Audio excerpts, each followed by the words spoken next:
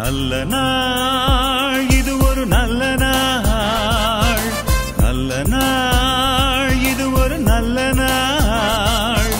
நல்ல உள்ளங்கள் நன்றி கூறிட ஒன்று சேர்ந்திடும் திருநாள். நல்ல உள்ளங்கள் நன்றி கூறிட ஒன்று சேர்ந்திடும் திருநாள். நல்ல நாள் இது ஒரு நல்ல நாள், ஆஹா நல்ல நாள் இது ஒரு நல்ல நாள்.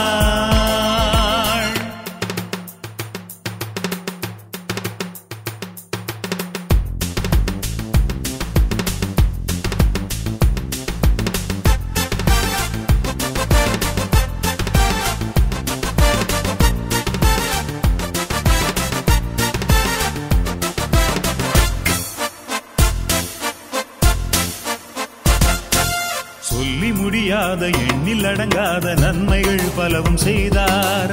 சொல்லி முடியாத எண்ணில் அடங்காத நன்மைகள் பலவும் செய்தார். தேவன் கண்ணின் மணி போல துன்பம் தொடராது நம்மையும் இதுவரை காத்தார். தேவன் கண்ணின் மணி போல துன்பம் தொடராது நம்மையும் இதுவரை காத்தார். நம்மையும் இதுவரை காத்தார். நம்மையும் இதுவரை காத்தார். நல்ல நாள் இது ஒரு நல்ல நாள், நல்ல நாள் இது ஒரு நல்ல நாள்.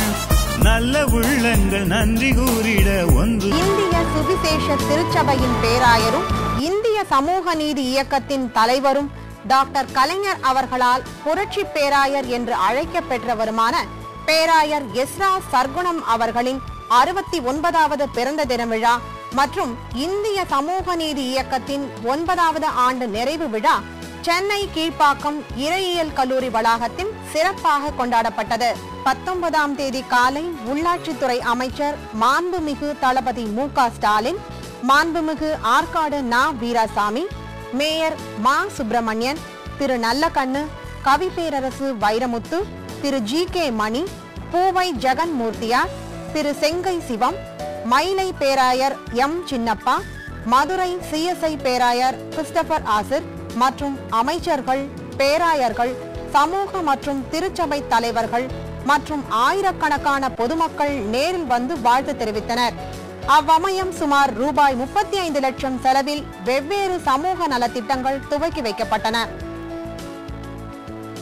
இங்கே வருகை தந்துள்ள பேராசிரியர் சாலமன் பாப்பியா அவர்களே, தாங்கள் ஒரு கிறிஸ்தவராக இருந்து கொண்டு பலதரப்பட்ட சமூக தலைப்புகளிலே பட்டிமன்றங்கள் நடத்தி இன்று டாக்டர் கலைஞர் அவர்களுக்கு அடுத்தாற்போல் டிவியிலே அதிகமாக காட்சி தந்து கொண்டிருக்கக்கூடியவர்கள் சாலமன் பாப்பியா அவள் நம்ம மத்தியிலே வந்து இன்று என்னுடைய பிறந்த நாளை தொட்டு நடைபெறக்கூடிய இந்த பட்டிமன்றத்திலே கலந்து கொள்வதை குறித்து பெருமகிழ்ச்சி அடைகிறேன். அறிமுகமாக ஒரு சில வார்த்தைகள் மாத்திரம் சொல்லிவிட்டு கீழே இறங்க விரும்புகிறேன். அதாவது ஆன்மீகத்தில் விஞ்சி நிற்பவர்கள் ஆண்களே பெண்களே சொல்லும்போது முதல்ல ஆண்கள் தான் வருகிறது. அதை நீங்கள் அறிந்து கொள்ள வேண்டும். அடுத்தபடியாக நமது பைபிளிலே விவிலியம் கூறும் கருத்துப்படி முதல்ல ஆதாம் தான் படைக்கப்பட்டான். அதுக்கு பிறகு பாருங்க, கொஞ்சம் கேப் விட்டு நல்லா யோசித்து தான் அதை செய்யலாமா செய்யக்கூடாதுன்னு ஆண்டவன் செஞ்சிருக்கிறார். அதாவது ஆதாமை படைச்ச பிறகு கொஞ்சம் கேப் விட்டு தான் அந்த அம்மாவை படைக்கலாமா படைக்கக்கூடாதுன்னு சொல்லி செஞ்சிருக்கிறார். அதுவும் ஆதாமுக்கு நல்ல நித்திரை வர பண்ணி அவனுக்கு குளோரோஃபார்ம்லாம் கொடுத்து மயக்கம் செஞ்சு தான் அந்த வேலையை செஞ்சிருக்கிறார்.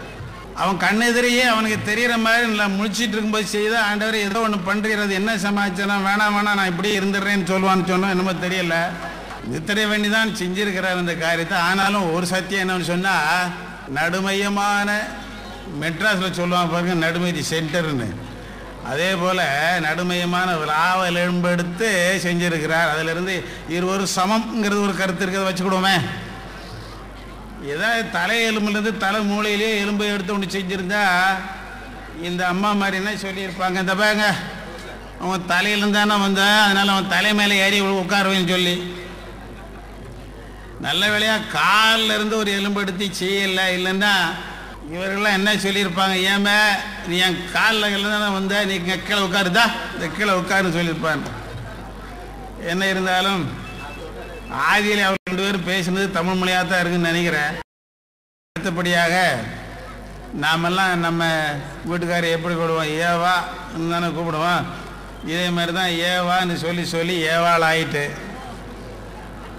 இதெல்லாம் அடிப்படை சத்தியங்கள். இன்னொன்று சொல்ல விரும்புகிறேன். பைபிளில் 40 ஆசிரியர்கள் சேர்ந்து 66 புஸ்தகத்தை 1500 வருஷமாக எழுதியிருக்கிறாங்க. இதில் ஒரு பெண்மணி கூட இல்லை. வருத்தமாக சொல்ல வேண்டியது. ஒருத்தராக இருந்துக்கூடாதா? ஏதோ சில தீர்க்கதரிசியில் இருந்திருக்கிறாங்க.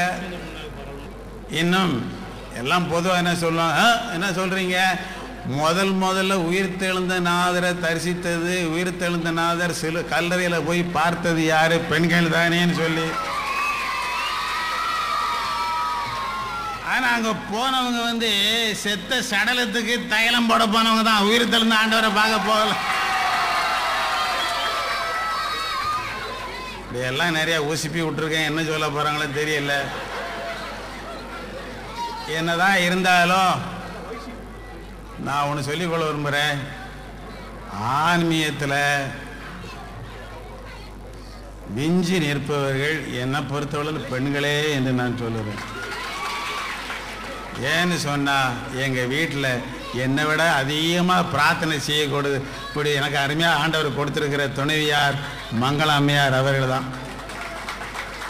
நான் கூட அவங்கள மாதிரி பிரார்த்தனை செய்ய முடியாது. அவ்வளோ பிரார்த்தனை அவர்கள் செய்து வெளியே தெரியக்கூடாதுன்னு அந்தரங்கத்தில் அவர்கள் ஜெபிக்கிறார்கள். அதனாலே அவங்க தான் விஞ்சி நிற்கிறான்னு சொல்லுகிறேன். ஏன்னா அது ஒரு காரணம் இருக்கிறது. நான் இன்னைக்கு வீட்டுக்கு போனால் எனக்கு சோறு போடணும்னா என்று சொல்லி இந்த சில கருத்துக்களை இங்கே சிந்தி வைத்து விட்டு இந்த நேரத்தில் நடுவர் அவர்களை அவர்களுடைய கச்சேரியை தொடக்கி வைக்கும்படியாக கேட்டுக்கொள்கிறேன். வந்திருக்கிற அறிமுகம் செய்வதால் அதை தொடர்ந்து பட்டிமன்றம் நடைபெறும். நமது அன்புமிக்க நமது பாசத்திற்குரிய பேராசிரியர் சாலமன் பாப்பா அவர்கள் வாழ்க, நீடு வாழ்க, அவர்களுடைய பணி சிறக்க என்று சொல்லி ஆண்டவனுடைய ஆசீர்வாதம் அருள் எப்பொழுதும் இருக்கட்டும் என்று சொல்லி வாழ்த்தி விடைபெறுகிறேன். நன்றி, வணக்கம். Our hearts beat to the city streets. We began to feel the fire.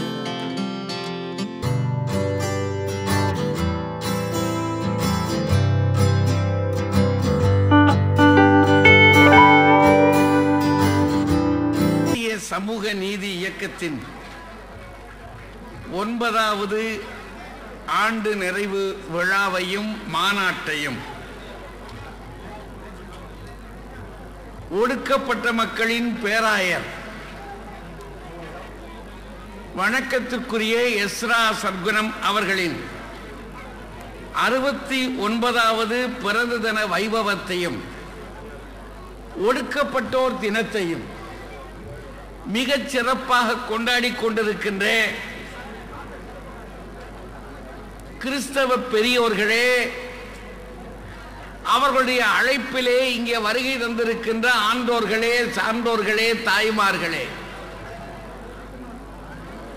பேராயர் அவர்களை வாழ்த்துவதற்கும் வணங்குவதற்கும் என்று வருகை தந்து சிறப்பு பெற்றிருக்கின்ற அன்பர்களே, நண்பர்களே, திருச்சபை மக்களே,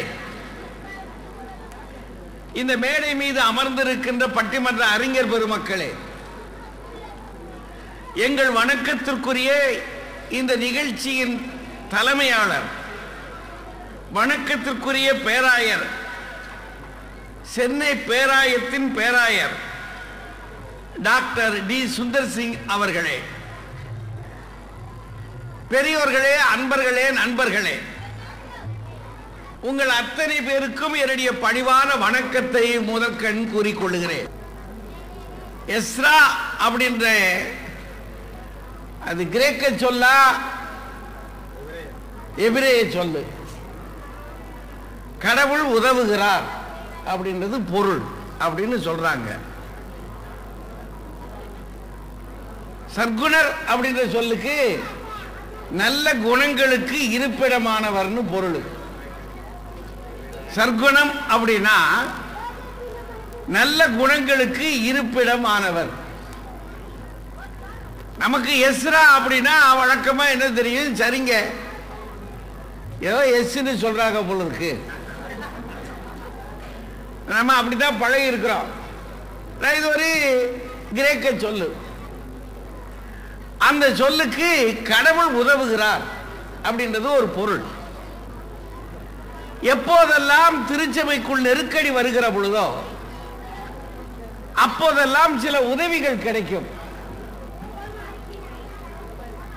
இது பாபிலோனில் சிறைப்பட்டு கிடந்த மக்கள் விடுதலை பெற்ற பிறகு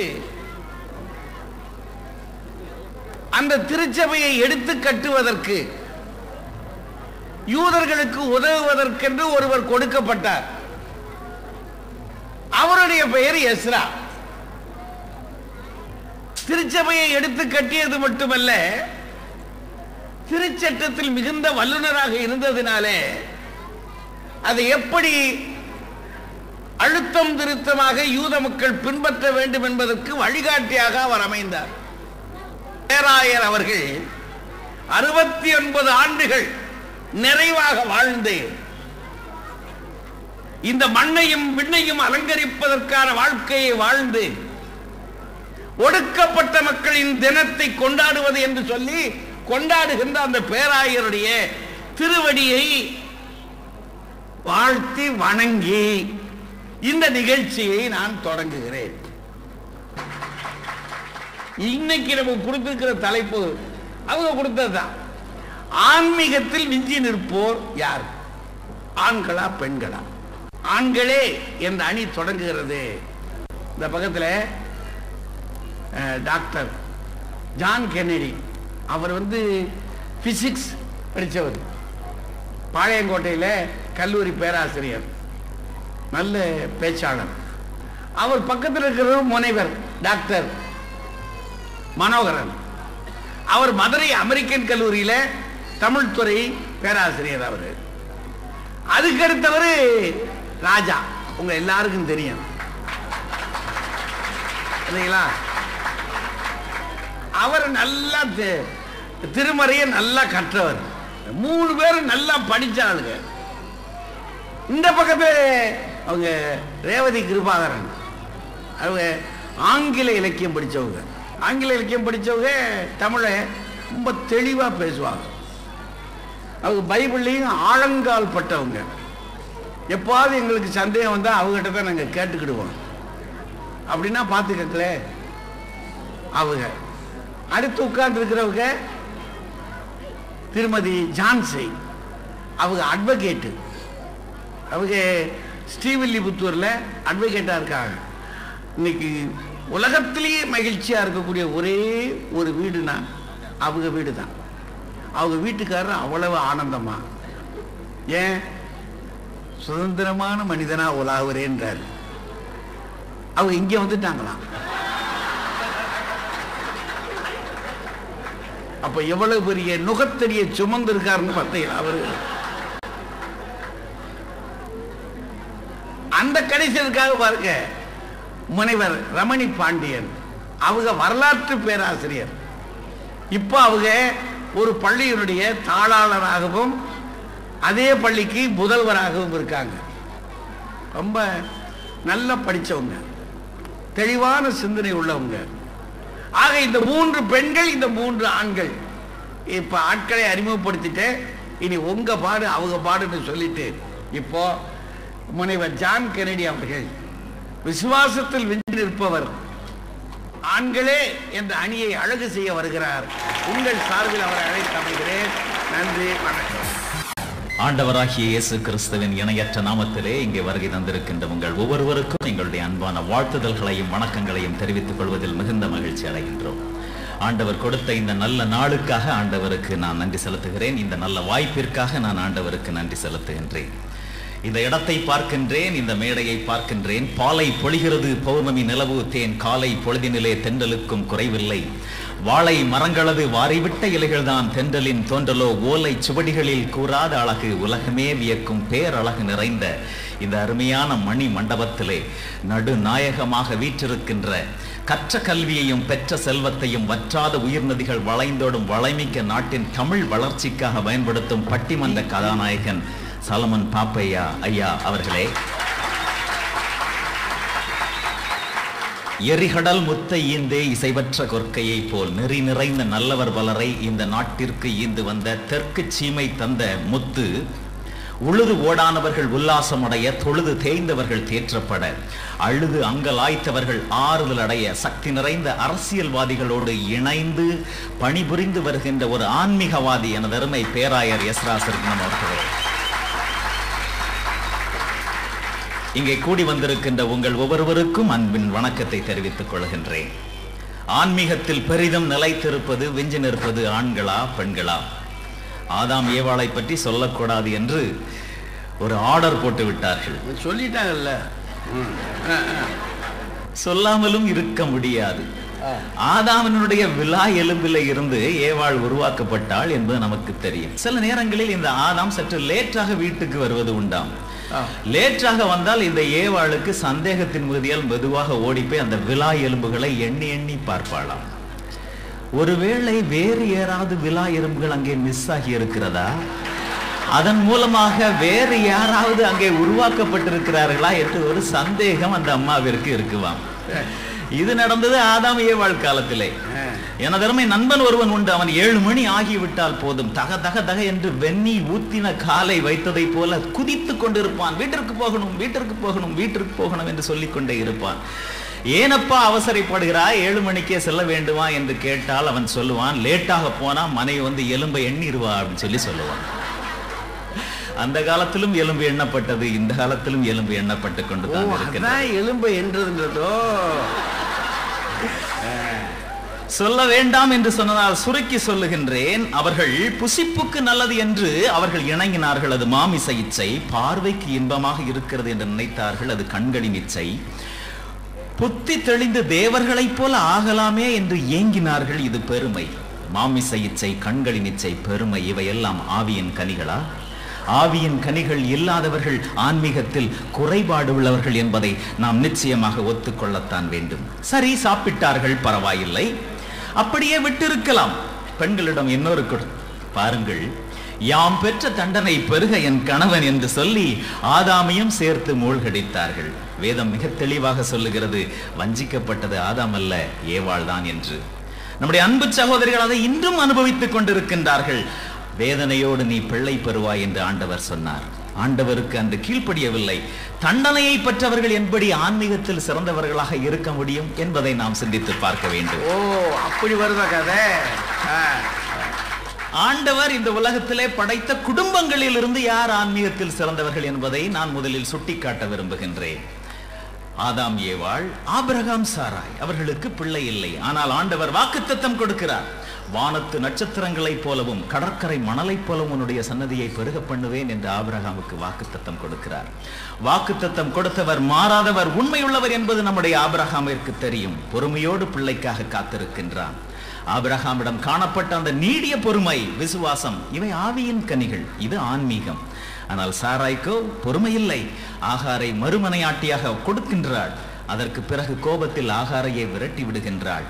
ஆபிரகாமுக்கு ஆகார் மூலம் பிறந்தவன் இஸ்மவேல். இவன் மாம்சத்தின்படி பிறந்தவன். ஆனால் வாக்குத்தத்தத்தின்படி பிறந்தவன் ஈசாக்கு. அது இஸ்ரவேலர் சந்ததி. இஸ்மவேலின் சந்ததி அரேபியர்கள். இன்றும் ஆண்டவரின் சொந்த ஜனம் அரேபியரால் நெருக்கப்பட்டு கொண்டிருக்கிறது. தீராத பகை, ஓயாத போர். காரணம் என்ன? உலகில் ஏற்படும் இந்த பகை உணர்விற்கு அந்த அம்மாள் சாராள் அன்று சரியான விதத்திலே முடிவு எடுத்திருந்தால் இந்த ஆன்மீக குறைபாடுதான் காரணம் என்று இந்த நேரத்திலே நான் சொல்லிக்கொள்ள விரும்புகின்றேன். அது அன்று நடந்தது வேதாகமத்திலே, இன்றும் அதுதான் நடந்து கொண்டிருக்கின்றது. 2ஆம் உலகப் போரிலே நாசி படைகள் இங்கிலாந்து தேசத்தை நெருக்கிக் கொண்டிருக்கிறார்கள். 3 நாளில் இங்கிலாந்து பட்டமே ஒளிந்துவிடும் அபாயம் அங்கே ஏற்படுகின்றது. சக்தி நிறைந்த பக்திமான்கள் எல்லோரும் ஒன்றடியாக சேர்ந்து இங்கிலாந்து தேசம் அழிக்கப்படக்கூடாது, அங்கு இருக்கின்ற இளைஞர்கள் இளஞ்சிகள் எல்லோரையும் ஒன்றாக சேர்த்து கப்பலிலே நாம் வேறு நாட்டிற்கு அனுப்பிவிடலாம், அங்கே அவர்கள் சென்று பிழைத்து மீண்டும் அவர்கள் இங்கிலாந்தை கட்டி எழுப்புவார்கள் என்று கப்பலிலே புறப்பட்டு செல்கிறார்கள். ஒரே ஒரு நல்ல ஒரு ஊழியக்காரரோடு பாடல்களை பாடிக்கொண்டு உற்சாகமாக ஸ்தோத்திரம் என்று சொல்லிக்கொண்டு கப்பல் பயணத்தில் புறப்பட்டு சென்று கொண்டிருக்கிறது. நாசி படைகள் விட்டு வைக்கவில்லை. எங்கிருந்தோ நாசி படைகள் அனுப்பிய குண்டு அந்த கப்பலின் மீது விழுகிறது. கப்பலில் ஓட்டை விழுகிறது. கப்பலின் உள்ளே தண்ணீர் வர வர வர எல்லோரும் கதறுகிறார்கள், ஐயா என்ன செய்ய என்று சொல்லி. ஊழியக்காரர் தெளிவாக சொல்கிறார், ஆண்டவர் நம்மை அனுப்பியிருக்கிறார், விசுவாசத்தோடு காத்திருங்கள், எல்லாம் ஆண்டவர் நம்மை காப்பாற்றுவார் என்று சொல்லுகின்றார். ஆனால் அங்கே இருந்த 80% பெண்கள் விசுவாச குறைவின்மை காரணமாக அங்கிருந்து கொந்தளிக்கும் கடலிலே வீழ்ந்து மாண்டு போனார்கள். இது சரித்திரம் கூறுகிறது. ஆனால் அங்கே இருந்த வாலிப பையன்கள் 20% பெண்கள் எல்லோரும் விசுவாசமாக ஆண்டவரை நோக்கி ஜெபம் செய்து கொண்டிருக்கின்றார்கள். அந்த ஓட்டையின் வழியாக தண்ணீர் வர வர வர கப்பலானது மெதுவாக மூழ்கிக் கொண்டிருக்கின்றது. முழங்கால் வரை தண்ணீர் வந்து விட்டது, இடுப்பு வரை தண்ணீர் வந்து விட்டது, இதயம் வரை தண்ணீர் வந்து விட்டது. ஐயோ ஆண்டவரே என்று கதறுகிறார்கள். கழுத்து வரை தண்ணீர் வந்தபோது திடீரென்று அந்த கப்பலானது அப்படியே நிற்கின்றது. என்ன என்ன என்று ஓடி பார்க்கும்போது மிகப்பெரிய பாறை ஒன்று அந்த கப்பலை தாங்கி நிற்பதை அவர்கள் அங்கே பார்க்கின்றார்கள். விசுவாசத்தின் மூலமாக கட்டி எழுப்பப்பட்டதுதான் இப்போதுள்ள இங்கிலாந்து என்பதை வரலாறு கூறுகிறது. யாரையும் மறுக்க முடியாது. அதற்கு காரணம் அங்கு இருந்த விசுவாச வீரர்களான ஆண்கள் என்பதை இந்த நேரத்திலே நான் சுட்டிக்காட்ட விரும்புகின்றேன். குத்தி குத்தி காட்டுவது என்பது பெண்களினுடைய மிகப்பெரிய பலவீனம். மற்றவர்கள் இதயம் கஷ்டப்படுமே என்று அவர்கள் சிறிதளவு கூட நினைப்பது கிடையாது. அதுக்குதானே ஒரு சேஃப்டி பின்னே வச்சிருக்காங்க. ஐயா, எல்கானா என்பவர்களுக்கு அன்னாள் பெனினாள் என்று 2 மனைவிகள் இருக்கிறார்கள். அன்னாளுக்கு பிள்ளை இல்லை. அக்காள், ஏன் கவலைப்படுகிறாய்? நிச்சயம் உனக்கு ஆண்டவர் குழந்தை தருவார். அன்னாளின் கண்ணீரை அப்படி சொல்லி துடைத்திருக்கலாமே. அப்படி செய்தார்களா? அப்படி செய்யாமல் பலியிட போகும் போதெல்லாம் மன உளைச்சலுக்கு குத்தி குத்தி காட்டி சோதனைக்கு உள்ளாக்குவார். எப்போதும் அன்னாள் அழுது கொண்டே இருப்பார். ஆப்பிரிக்க தரிசனம் என்று ஆப்பிரிக்காவை கிறிஸ்தவர்களாக மாற்றிக் கொண்டிருக்கும் ரைனான் மோங்கே, தென் கொரியாவில் உலகில் பெரிய சபையை நிறுவி சாதனை படைத்துக் கொண்டிருக்கின்ற பால் யாங்கிச்சோ, இயேசு அழைக்கிறார் நிறுவனம் டாக்டர் டிஜிஎஸ் தினகரன், டாக்டர் பால் தினகரன். இயேசு விடுவிக்கிறார் மோகன் சி லாசரஸ். அன்றென்றுள்ள அப்பம் பிரதர் சாம் ஜெபத்ரை. பாடல்கள் மூலமாக ஆண்டவரை துதிக்கும் ஃபாதர் ஹெர்க்மான்ஸ். இந்தியாவின் மிகப்பெரிய சபையினை உருவாக்கிய பாஸ்டர் மோகன். வட இந்திய மிஷனரி பணத்தெழுத்தின் மூலம் பிரதர் ஸ்டான்லி. பீகார் ஜெம்ஸ் மூலம் ஊழியம் செய்யும் அகஸ்டின் ஜெபக்குமார். குஜராத்திலே கிறிஸ்தவர்கள் ஒடுக்கப்படுகிறார்கள், அவர்களுக்கு தீங்கிழைக்கப்படுகிறது என்றவுடன் கன்னடா இந்த நாடு இதை இன்னலிலே மாட்டிவிட்ட உங்களுக்கு இது வாழ்வீச்சு மின்னலடா என்று வீர முழக்கமிட்டு குஜராத்திலே உண்ணாமிரதம் இருந்தாலே ஒரு போர்ப்படை தளபதி, ஒரு வீரன். 2000க்கு மேலாக ஆலயங்களை அமைத்து சாதனை படைத்த எஸ்ரா சர்க்குணம் அவர்கள். 14 பேர். இவர்களை எல்லாம் பட்டியலிட்டு பார்க்கும்போது அங்கேயும் 2 பேர் இருக்கிறார்கள். Joyce mayor, Padma Mudaliar. இங்கே 14 என்றால் அங்கே 2. ஆபேல், ஏனோக்கு, நோவா, ஆபிரகாம், ஈசாக்கு, யாக்கோபு, யோசேப்பு, மோசே, கிதியோன், பாராக், சிம்சான், யெப்தா, தாவீது, சாமுவேல் 14 பேர். சாராள், ராகாப் 2 பேர். எபிரேயர் 11 சொல்லப்பட்டுள்ளது போல ஆன்மீக வீரர்களின் பட்டியல், விசுவாசிகளின் பட்டியல் 14 ஆண்களும் 2 பெண்களுமே இடம்பெற்றுள்ளார்கள் என்பதை தெள்ளத் தெளிவாக கூறி இத்தனை கருத்துக்களையும் நான் ஆணித்தரகமாக கூறுகிறேன் என்றால் காரணம் இதனை சரியாக ப்ரிப்பேர் பண்ணி கொடுத்தது என்னுடைய மனைவி. அவளுக்கு என்னுடைய நன்றியை கூறி விடைபெறுகிறேன். நன்றி, வணக்கம். எங்க அப்பன் குதிரைக்குள்ள இல்லைன்னு பார்த்தீங்களா? அவ்வளவையும் போட்டு உடைச்சு விட்டாரு. இவ்வளவு பேசிட்டு கடைசியில இவ்வளவையும் தயாரிச்சு கொடுத்தது எங்க வீட்டம்மா அப்படின்னு சொல்லி ரொம்ப அருமையா பேசினார். நல்ல செய்திகள்லாம் சொன்னார். இந்த கட்சி கதை முடிஞ்சிச்சுன்னு நான் முடிவு பண்ணிட்டேன்.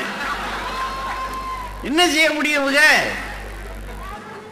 இப்படி பேசியிருக்காருன்னு பார்த்தா கடைசியில் இவ்வளவு நான் தயாரிச்சது இல்லைங்க, எங்க வீட்டம்மா தான் அப்படி தயாரிச்சு கொடுத்துச்சு அப்படின்னு இவர் சொல்லியிருக்கிறாரு. இப்ப இவரை சொல்றதா, இந்த 7 பேர்ல இவரை சேர்க்கிறதா, அந்த 2 பேர்ல ஒரு வீட்டம்மாவை சேர்க்கிறதா? சிக்கலை உண்டாக்கி விட்டாரு. என்ன செய்ய? ஆனா அருமையான செய்தி. அப்படியே பைபிளை ஒரு ஓட்டம் ஓடி சாறு பிழிஞ்சு இன்னைக்கு வரைக்கும் கொடுத்துட்டார். எடுத்துக்கங்க. அப்படின்னு கொடுத்துட்டார். அதில் கடைசியாக இங்கே வெற்றி பெறணுன்றதுக்காக நம்ம பேராயரை பற்றி குஜராத் போராட்டத்து வரைக்கும் போய் எல்லாம் இவங்கெல்லாம் அரசியல்வாதியாக இருக்க வேண்டிய ஆளுங்க. எங்கள் பக்கத்தில் எங்கள் அண்ணன்லாம் இருக்காங்க. இந்த செட்டுகளோடு சேர்த்து விடணும் இவங்களையெல்லாம். அருமையாக பேசியிருக்கார். பாவம், தாய்மார்கள் நினைச்சா வருத்தமாக தான் இருக்கு. பேராசிரியர் ரேவதி கிருபாகரன் வாங்க. இஸ்ரவேல் அதிபதி இயேசு ஓம் நமோ.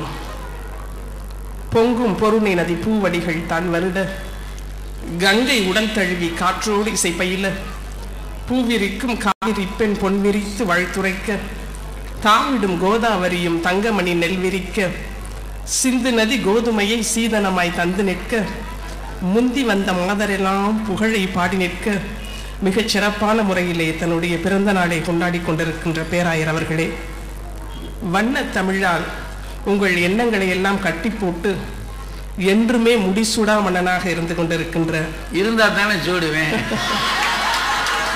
பெருமதிப்பிற்கும் பேரன்பிற்கும் உரிய தமிழறிஞர் ஐயா அவர்களே, பட்டிமன்ற பாங்காளர்களே, உங்கள் அனைவருக்கும் வணக்கத்தை தெரிவித்துக் கொள்கிறேன். நடுவர் அவர்களே, எதிர் அணி தலைவர் ரொம்ப அழகா பேசினார். கவனமா இருங்க. என்ன சொன்னாரு? பெண்கள் எல்லாம் தண்டனை அனுபவித்தவர்கள் எப்படி ஆன்மீகத்தில் இருக்க முடியும் என்று கேட்டார். பொருளாசை உள்ளவர்கள் எப்படி ஆன்மீகத்தில் இருக்க முடியும் ஒரு கேள்வி கேட்டார். குத்தி குத்தி காட்டுற பெண்கள் எப்படி ஆன்மீகத்தில் இருக்க முடியும் கேட்டார். உங்களில் பாவம் இல்லாதவர்கள் முதலிலே கல்லை எடுங்கள். இதுதான் இயேசு பிரானுடைய அருளுரை உங்கள் மீது வைக்க விரும்புகிறேன். ஓ, அம்புட்டு ஆம்பளை ஓடி போயிட்டான். ஆமையா, உங்களிடத்திலே குற்றம் குறை இல்லாதவர்கள் முதல் கல்லை எடுங்கள் என்று வாழ்க்கையிலே கற்பு என்ற ரீதியிலே சற்று தோல்வியுற்றிருந்த ஒரு பெண்ணுக்கே ஆண்டவர் அவ்வளவு பரிந்து பேசினார். இரண்டாவது வருகையிலே அவரது வருகைக்கென்று ஆயத்தமாக இருந்து கொண்டிருக்கின்ற பெண்களுக்கென்று அவர் எவ்வளவு பரிந்து பேசுவார் என்பதை நீங்க ஞாபகத்தில் வச்சுக்கணும். என்னமோ வந்தாரு, ஏவாழ்மை என்னாரா, இவர் என்ன ஸ்கேன் டிபார்ட்மெண்ட்ல இருக்கிறவரா, பேசாம எக்ஸ்ரே எடுக்கிற ஒரு சென்டர் ஆரம்பிச்சிடலாம். விழா எலும்பை என்னாராம் போனாராம் வந்தாராம். நடுவர் அவர்களே, உங்களுக்கு தெரியும், அன்னை அவர்கள் சினிமால இருந்து கூட வந்துட்டாரு. அதனால நாடகம் சினிமா என்பதை பற்றிய பெரிய விளக்கங்கள் உங்களுக்கு தெரியும். ஒரு நாடகம் நடத்துவதற்கு முன்பதாக என்ன செய்வோம்? ஒத்திகை நடத்துவோம். மறுபடி மறுபடி மறுபடி ஒத்திகை செய்து பார்த்துவிட்டு முடிவிலே சிறப்பான ஒன்றை தான் நாடகமாக அரங்கேற்றுவோம். ஆதாம் என்பவன் ஒத்திகை தான். அதுல பழுது இருந்தது. அந்த பழுதை நீக்கி முழு நாடகமாக வெளியே கொண்டு வரப்பட்டவர் தான் ஏவாள் என்பதுதான் எங்கள் தரப்பினுடைய செய்தியாக இருக்கின்றது என்பதை உங்கள் முன்பு வைக்க விரும்புகிறேன். என்னமா பெரிய பட்டியல் போடுறாரு? நீக்கின உட்பாடே பாம்பு கிட்ட அகப்பட்டுக்கிடுச்ச. அது மாத்திரமல்ல, நடுவர் அவர்களை ஈஸ்டர் கொண்டாடுறமே, கர்த்தர் உயிர் தெழுந்த பண்டிகையின் போது சீடர்கள் எல்லாம் ஓடினாங்க. ஓடி போய் கல்லறையை திறந்து பார்த்தவர்களுக்கு எல்லாம் சீல துணி தான் சுருட்டி வச்சிருந்தது தெரிஞ்சது. துணி தான் இருந்தது அங்க. ஆனால் பெண்கள் வந்து கல்லறைக்குள் நுழைந்து பார்த்த பொழுதுதான் தூதனானவன் சொல்லுகிறான், அவர் இங்கு இல்லை, உயிர் தெழுந்தான். முதல் மீட்பினுடைய செய்தி, முதல் சுவிசேஷத்தை அறிவிக்க வேண்டிய பொறுப்பு என்பது பெண்களிடத்துல தான் உயிர் தெழுந்த கிறிஸ்துவுக்கு அப்புறம் கொடுக்கப்பட்டது. இந்த காஸ்பல் மெசேஜ் முதல்ல பெண்கள் வழிதான் போகும் என்பதற்காகத்தான் ஈஸ்டர் சண்டேல முதலாக பெண்கள் வாரம் என்றே நம்ம அனுசரிக்கிறோம் திருச்சபையில. ஈஸ்டருக்கு முடிந்த அந்த அடுத்த வாரத்துல எல்லா திருச்சபைகளிலும் பெண்களுடைய பிரசங்கங்கள் தான் மிகுந்திருப்பதை நாம் பார்க்கின்றோம். எனவே ஒவ்வொரு நிகழ்விலும் நீங்கள் இப்படியே பார்த்து கொண்டே வந்தீர்கள் என்றால் பெண்ணினுடைய உயர்வு எல்லா இடத்திலும் எப்படி இருக்கின்றது என்கின்ற செய்தியை நாம் பார்க்கின்றோம். சுகம் நீங்கிய பின்பு பேதுருவின் மாமி எழுந்து பணிவிடை செய்தால்னு பார்க்கிறோம். இந்த பணிவிடை ஆவிதான் தேவன் விரும்புகிற ஒரு செய்தியாக இருப்பதை நாம் வேதம் சொல்லுகிறது. எப்படி சொல்லுகிறோம் என்றால், நீ தலைவனாக இருக்க வேண்டும் என்றால் முதலிலே ஊழியக்காரனாக பணிவிடை செய்பவனாக இருக்க வேண்டும் என்று. அது இயல்பிலேயே ரத்தத்தில் ஊறிய ஒரு நிகழ்வாக பெண்ணுக்கு இருக்கின்ற காரணத்தினால்தான் அவை வேலை செய்வதிலே அவ தொடர்ந்து செய்து கொண்டு வருவதை பார்க்கிறோம். பெண்ணுக்கு தமிழிலே ஒரு நல்ல பெயர் உண்டு, தையல். தையல், கிழிந்திருப்பதை தைக்கின்ற வேலையில ஈடுபடுகின்றவள் தான் பெண்ணு. எங்கெங்கெல்லாம் பிரச்சனை வருதோ பாலிடிக்ஸ் உண்டு பண்ணி ரெண்டா உடைச்சிட்டு போயிட்டே இருக்கிறவங்க ஆண்கள். இல்ல, கிளியறதே அவங்களாலதான்றாங்க. அது நீங்கள் ஆண்களோடு சேர்ந்து பேசுகிற பாரபட்சமற்ற பேச்சு என்றுதான் சொல்லுவேன். சரி சரி. எனவே தைக்கின்ற வேலையிலே அவள் தான் இருக்க. வீட்டுல ஐயா நீங்கள் பாருங்கள், குடும்ப ஜெபம் பெண்ணினால் தான் துவங்கப்படுகின்றது. வேத வாசிப்பிலே பிள்ளைகளை வளர்க்கிறவள் பெண் தான். அந்த மாசத்துக்கு சர்ச் ஃபண்ட் எவ்வளவு கட்டுறோன்னு கூட நிறைய பேருக்கு ஆண்களுக்கு தெரியாது. எனவே தனக்கான வாழ்க்கையினுடைய ஒழுங்கு, ஆலயத்திற்குள் பிள்ளைகளை அழைத்து கொண்டு வருவது, சின்ன பிள்ளைகளை வரும்போதே போய் சண்டே கிளாஸ்ல உட்கார வச்சிருவாங்க. வளர்ந்த பின்பு வாலிபருடைய கூடுகைகள், அதன் பின்பு பெண்ணாக இருக்கின்ற பட்சத்திலே விமென் ஃபெலோஷிப் போகணும், ஆணாக இருக்கின்ற பட்சத்தில் மென் ஃபெலோஷிப். இப்படி ஆலயத்தோடு சார்ந்திருக்கின்ற நிகழ்ச்சிகளிலே பிள்ளையை அருமையான முறையிலே வளர்த்தெடுக்கின்ற பொறுப்பு பெண்ணினுடைய கையில் தான் இருக்கின்றது. ரொம்ப பட்டியல் போட்டுட்டு ஏதோ கன்வென்ஷன்ல பேசுறவர் மாதிரி பேசிட்டு போயிருக்கிறாரு. நம்பாதீர்கள். நிறைவு செய்தியாக உங்களிடத்திலே நான் வைக்க விரும்புகிறது.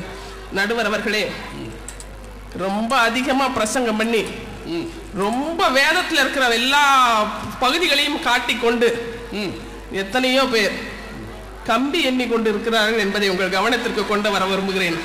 அந்த பட்டியலிலே பெண்கள் ஒருவர் கூட இல்லை என்று சொல்லி நீங்கள் வடித்து வடித்து பார்த்தாலும், சலித்து சலித்து பார்த்தாலும் நல்ல நல்ல பேரா வச்சிருக்கானம்மா. யோபு யோபு யோபு. வீடும் சபையும் வீதியும் பரலோகமாக மாற வேண்டும் என்றால் அது பெண்ணினுடைய கையில் தான் இருக்கின்றது. பூத்து படர்த்து காய்த்து கனிந்து உதிர்ந்து ஒளிருகின்ற பெண்ணினுடைய வாழ்க்கை ஆன்மீகத்திற்கான மிகப்பெரிய சான்று. நன்றி, வணக்கம். அருமையா அருமையா. எப்படி போட்டிருக்காங்க பார்த்தீங்களா? அங்க மட்டும் ஆதாமுக்கு ஏவாளுக்கு 2 ஆம்பளை பிள்ளைகளா போனதுடைய விளைவு என்ன? ஒரு பொண்ணு பிள்ளை கூட இருந்திருந்தா என்ன கதி? நல்லா இருந்திருக்குமா இல்லையா? ஒரு சரியான கேள்வி இல்லை அது. நீங்க செங்க தப்பு அங்க பண்ணிவிட்டீங்க. யார்கிட்ட கேட்கணும்? ஆண்டவர்கிட்ட கேட்கணும். நம்மகிட்ட கேட்டு என்ன செய்ய? ஆனா ஒரு கேள்வி, சிந்தனை கேள்வி இப்படிதான் வரணும்ல, சிந்திக்கணும்ல. இப்படி ஒரு கேள்வி கேட்டா தானே சரியா இருக்கும். அங்க இப்படி வந்திருந்திருந்தா வேற மாதிரி போயிருக்கும், போக்கே வேற மாதிரி போயிருக்குமே. ஐயா கொலை பண்ணிருப்பானா? உலவுக்கும் கடவுள்கிட்ட பேசிக்கிட்டு அவர்கிட்டயே பேசுறானே, வில்லங்கம்மா நான் காவலாளியா அப்படின்னு கேட்டானா, அப்ப அவன் எவ்வளவு வில்லங்கமான ஆளா இருந்திருக்கான். நல்ல நல்ல செய்திகளை எப்படியெல்லாம் மறுக்கல. என்ன பிரச்சனை? தாய்மார்கள் கைதட்டலை காணும், அவங்களுக்கும் ஆண்கள் தான் கைதட்டுறாங்க. நான் சொன்னல முதல்லயே, அதை வீட்டில் சொல்லி விட்டுருப்பாங்கன்னு. அவங்க பேசும் போதெல்லாம் நானும் அப்படியே பார்த்தேன். பெண்கள் பேசாமல் இருக்காங்க. ஒருவேளை இவங்களை விட நிறைய செய்தி வச்சிருப்பாங்களோ என்னவோ.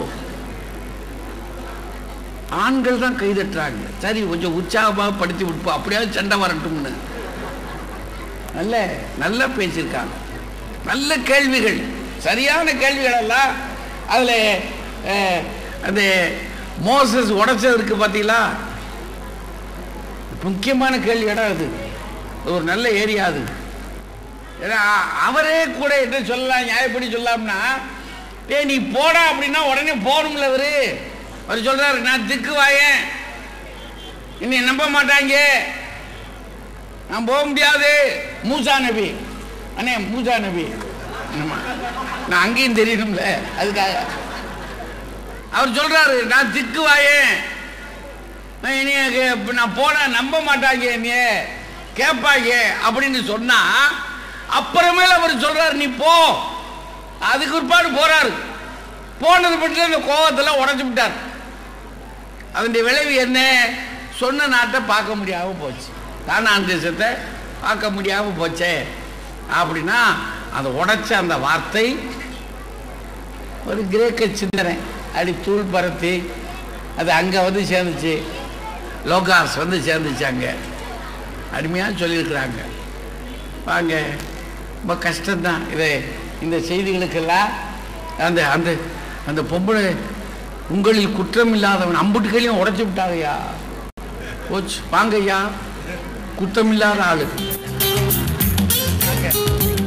அழகு நடையிலே வார்த்தைகளை அள்ளி தெளித்து விட்டால் தங்கள் அடி வெற்றியின் பக்கம் விரைந்து ஓடும் என்ற எண்ணத்திலே எனக்கு முன்னால் பேசிய முனைவர் ரேவதி கிருபாகரன் வேக வேகமா அதே நேரத்தில் அழகாகவும் வார்த்தைகளை சொன்னார். சொல்லலாம் நல்லா. உங்களில் பாவம் இல்லாதவர்கள் எங்க பக்கம் காட்டினார். பாவம் செய்யறதுக்கு தூண்டுனதே நீங்க தானே. அதானே அவங்க தூண்டுனா உங்க புத்தி எங்கேயா போச்சு? நாங்க நின்னுதாங்கயா பாக்குறோம். ஆனாலும் நீங்க ஆதியிலே சொன்ன மாதிரி எப்படி ஏவாள் வார்த்தையில அவங்கள கட்டுப்படுத்தினாங்களா இல்ல பார்வையில கட்டுப்படுத்தினாங்களா என்னன்னு விளங்கலையேன்னு சொன்னீங்களே, அன்னைக்கு ஆரம்பிச்ச அந்த சிக்கல் இன்ன வரைக்கும் விடல. இப்ப ரெபேக்கால எடுத்துக்கிடுங்க. ரெபேக்கால் யாக்கோப தூண்டுறாப்ல, ஓடு ஓடு, நீ அண்ணனுக்கு பெற வேண்டிய அந்த ஆசீர்வாதத்தை நீ இப்படி மாய்மாலமாக அண்ணனை போல வேஷமிட்டு அவரிடமிருந்து பெற்றுக்கொள். தூண்டியது யாரு? சொந்த அம்மா. அம்மா அம்மா வந்து தாய் இல்லைங்களா? சற்று அம்மா சொல்லாதீங்கயா. சரி, அதற்கு எடுத்தார் போல கர்த்தருடைய யோசனை நிலைநிற்கும்னு சொன்னாங்க. எந்த யோசனை? அவர் ரொம்ப யோசனையா தான் ஆதியிலே மனுஷனை உருவாக்கினார். அந்த மனுஷன் தான் ஆன்மீகத்திலே செழித்து நிலைத்து ஒரு வித்தியாசமாக வளர்ந்து எல்லா ஜனங்களையும் ரட்சிக்கக்கூடிய ஒரு ஆளாக இருப்பான் என்ற ஒரு தொலைநோக்கு திட்டத்தின் அடிப்படையில் தான் அவர் ஒரு ஆணை உருவாக்கினார்.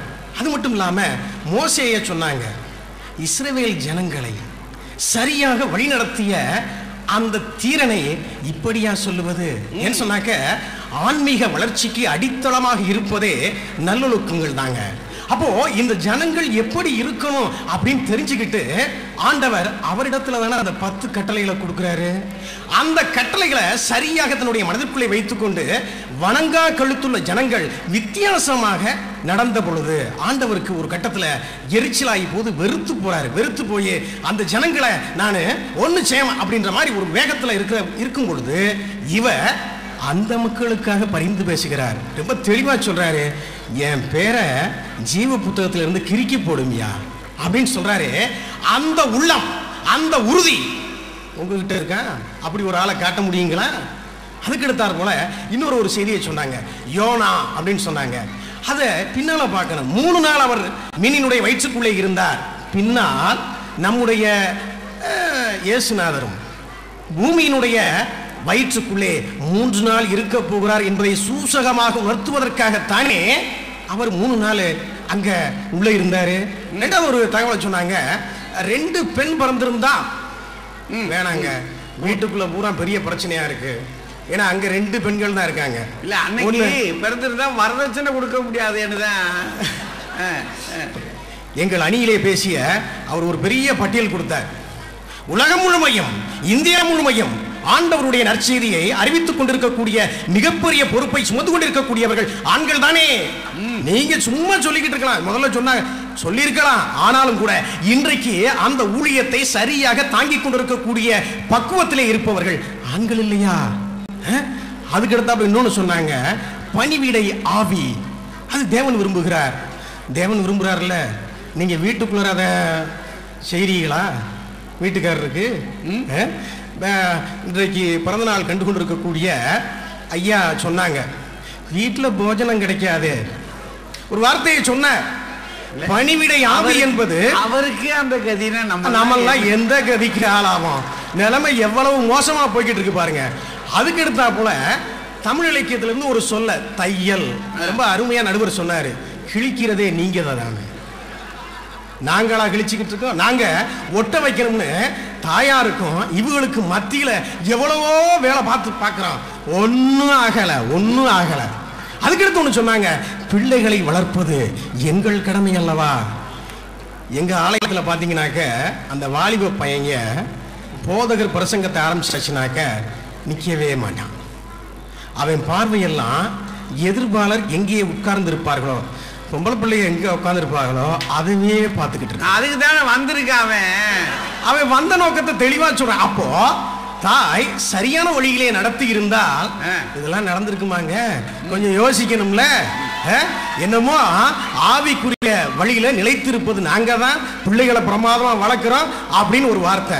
அதுக்கு எடுத்தப்ப பெண் யாருமே சிக்கலையே வழக்குகள் அப்படின்னாக்க, பேப்பரை நல்லா படிங்கம்மா, ஜெசி பாத்திமா, இந்த பேரை சொன்னதுமே உங்களுக்கு தெரியும். யோபு சரவணனுடைய 2வது மனைவி. இல்லையா? அப்போ இந்த ஜெசி பாத்திமாவை நீங்க மறந்துட்டு ஒரு மாதிரி சொல்லிக்கிட்டு இருக்க கூடாது. இருக்காக வெளியே தெரியல இல்லையா? வெளியே தெரிஞ்ச ஆளை மட்டுமே வச்சுக்கிட்டு பேசக்கூடாது. வெளியே தெரியாம இவங்க சொன்னாங்க இல்லையா, வேறு மாதிரி உள்ளேயே இருந்துகிட்டு நச்சு கனிகளையும் நச்சு விதைகளையும் வழங்கி கொண்டு இருந்தால் என்னையா செய்யட்டும்? யாரு நிக்கிறது? நாங்க தானே. அது மட்டும் இல்லாம ரொம்ப தெளிவா ஆண்டவர் ஒன்னு சொல்லுவார், என்னை பின்பற்ற நினைக்கின்றவன் தன்னைத்தானே வெறுத்து தன் சிலுவையை எடுத்து அப்படின்னு ஒரு வாசகத்தை சொல்லுவாருங்க. விசுவாசத்தினுடைய தகப்பன் ரொம்ப தெளிவான ஆளு ஆபிரகாம். ரொம்ப நாள் கழிச்சு கிட்டத்தட்ட அவருக்கு 75 வயது நடக்கின்ற பொழுது ஆண்டவர் ஒரு உறுதிமொழியை கொடுக்கிறார், உனக்கு கண்டிப்பாக ஒரு பிள்ளை உண்டு அப்படின்றாரு. சரி, மாறாது வந்த மாமணி போல பிள்ளை பறக்குதுங்க. அந்த பிள்ளையை அவர் எவ்வளவு சீராட்டி பாராட்டி வளர்த்திருப்பார். ரொம்ப நாள் கழிச்சு ஒரு சொத்து கிடைக்கும் போது அதை எவ்வளவு அற்புதமா அவர் நினைச்சிருப்பாரு. ஆனா அந்த பிள்ளையின் மேலும் இவர் பாசம் வைத்து விடக்கூடாது அப்படின்றதுக்காக ஆண்டவர் கேட்கிறாரு, ஏய் அந்த பிள்ளைய கொடு அப்படின்றப்ப நாம இருந்தா என்ன பண்ணிருப்போம்? அது முடியாது, ரொம்ப நாள் கழிச்சுல வந்திருக்குது. ஆனால் அவர் கொஞ்சம் கூட சுணக்கம் காட்டாமல் தெளிவாக துணிந்த உள்ளத்தோடு பிள்ளையை அழைச்சிட்டு போறாருங்க. அந்த உள்ளம் உங்களுக்குள்ள உண்டா? நீங்க வேணா சொல்லலாம், அந்த கானானிய ஸ்திரீ விசுவாசமா பின்னாலேயே போகலையே அப்படின்ற மாதிரி ஒரு வார்த்தையை சொல்லலாம். அது சுயநலம்ங்க. தாம் பிள்ளைக்கு சுகம் கிடைக்கணும், அதுக்காகத்தான் அந்த அம்மா பின்னுக்கே போய் கேட்கிறாங்களே தவிர வேற ஒண்ணும் இல்லை. இன்னும் ஒரே ஒரு செய்தி மட்டும், விசுவாசிக்கிறவன் கண்டிப்பாக எந்த காரியத்திலும் பதறவே மாட்டான். நம்முடைய தாய் குலங்களை இப்போ ஆடி தள்ளுபடி சொல்றாங்க. வீடுகளில் எங்க ஆடி தள்ளுபடிக்கு புடவை வாங்க போவோமா, கையில காசு இல்லைங்க, நம்ம பதறி போயிருக்கிறோம். ஆனா அவங்க ரொம்ப தெளிவா வாங்கியே தீரணும் அப்படின்னு நிக்கிறாங்க. ஏமா இல்லம்மா காசு இல்லம்மா அப்படின்னா கூட அவங்க கேட்கறதுக்கு தயாராக இல்லை. ஆனா அவங்க ஆடி நம்ம தள்ளுபடி ஆயிடுறாங்க. அதுதான் ரொம்ப அருமையா சொன்னீங்க. அதுல பாத்தீங்கன்னாக்க சாத்ராக் மேசேக் ஆபேத்நேகோ என்ன ஒரு விசுவாசங்க. கொஞ்சமாவது அந்த பதற்றம் என்பது இருக்கிறதா? சுத்தமா கிடையாது. ஏன்னா என்னையன்றி உனக்கு வேற தேவர்கள் உண்டாயிருக்க வேண்டாம் அப்படின்ற அந்த வாசகத்திற்கு சரியான எடுத்துக்காட்டு அவங்கதான். அரசன் ஆணையை பிறப்பிக்கின்றான், அதையும் மீறி அவர்கள் ஆண்டவரை தவிர வேறு யாரையுமே நாங்கள் துதிக்க மாட்டோம்னு அப்படி நிக்கிறாங்க. நிற்கும் போது என்ன பண்றாங்க? நெருப்பு குழிக்குள்ளே அவர்களை இறக்க வேண்டிய ஒரு சூழல் வருகிறது. கூட நெருப்பை போடுங்க அப்படின்னு சொல்றாப்ல. ஆனாலும் அவர்கள் கொஞ்சம் கூட தயக்கம் காட்டாமல் மிக தெளிவாக அந்த நெருப்பு குழிக்குள்ளே இறங்குகிறார்கள். இறங்கி ஏதாவது ஒரு சேதாரம் இருந்துச்சா? இல்லவே இல்லைங்க. அப்படிப்பட்ட உறுதியான உள்ளம் படைத்த நபர்கள் ஆண்களா பெண்களா? ஆக எப்படி பார்த்தாலும் சரி ஆன்மீகத்திலே தெளிந்த உள்ளத்தோடு ஆண்டவரை அறிவிப்பதிலே அல்லும் பகலும் இடையராது பாடுபட்டு உழைத்து ஜெபித்து மிக தெளிவாக தங்களுடைய பாதையை வகுத்து போகக்கூடியவர்கள் ஆண்கள்தான் என்று சொல்லி வாய்ப்பிற்கு நன்றி பாராட்டி அமைகிறேன். நன்றி, வணக்கம். போய் உங்க அண்ணனுக்கு எதிரா போய் ஆசீர்வாதம் வாங்கிட்டு வா அப்படின்னு அனுப்பிச்சு வைக்கிது பாருங்க. அதுக்கு ஏற்ற மாதிரி மேலெல்லாம் முடி கிடியெல்லாம் தேர் போட்டு படு பயங்கரமான வேலை. பொம்பளைய ஒரு முடிவு எடுத்துட்டாங்கன்னா என்ன பண்ணுவாங்க? உண்டு இல்லைன்னு ஆக்கிடுவாங்க. அதை அதில் காட்டுறாங்க. அப்ப நீ யோசிச்சு பாருங்க, எவ்வளவு முக்கியமான விஷயம் நடந்து போயிருக்காங்க. ஒரு தப்பு நடந்து போச்சையா, இது யோசிக்க வேண்டாமா? இது ஆண்களாலா பெண்களாலான்னு அங்க தொடங்கி கடைசி வரை அப்படியே அடிச்சுக்கிட்டு வர்றாரு. தானியேல் கதை வரைக்கும் வர்றார். பைபிள் படிச்ச பிள்ளைகளுக்கெல்லாம் இது தெரியும். வாங்க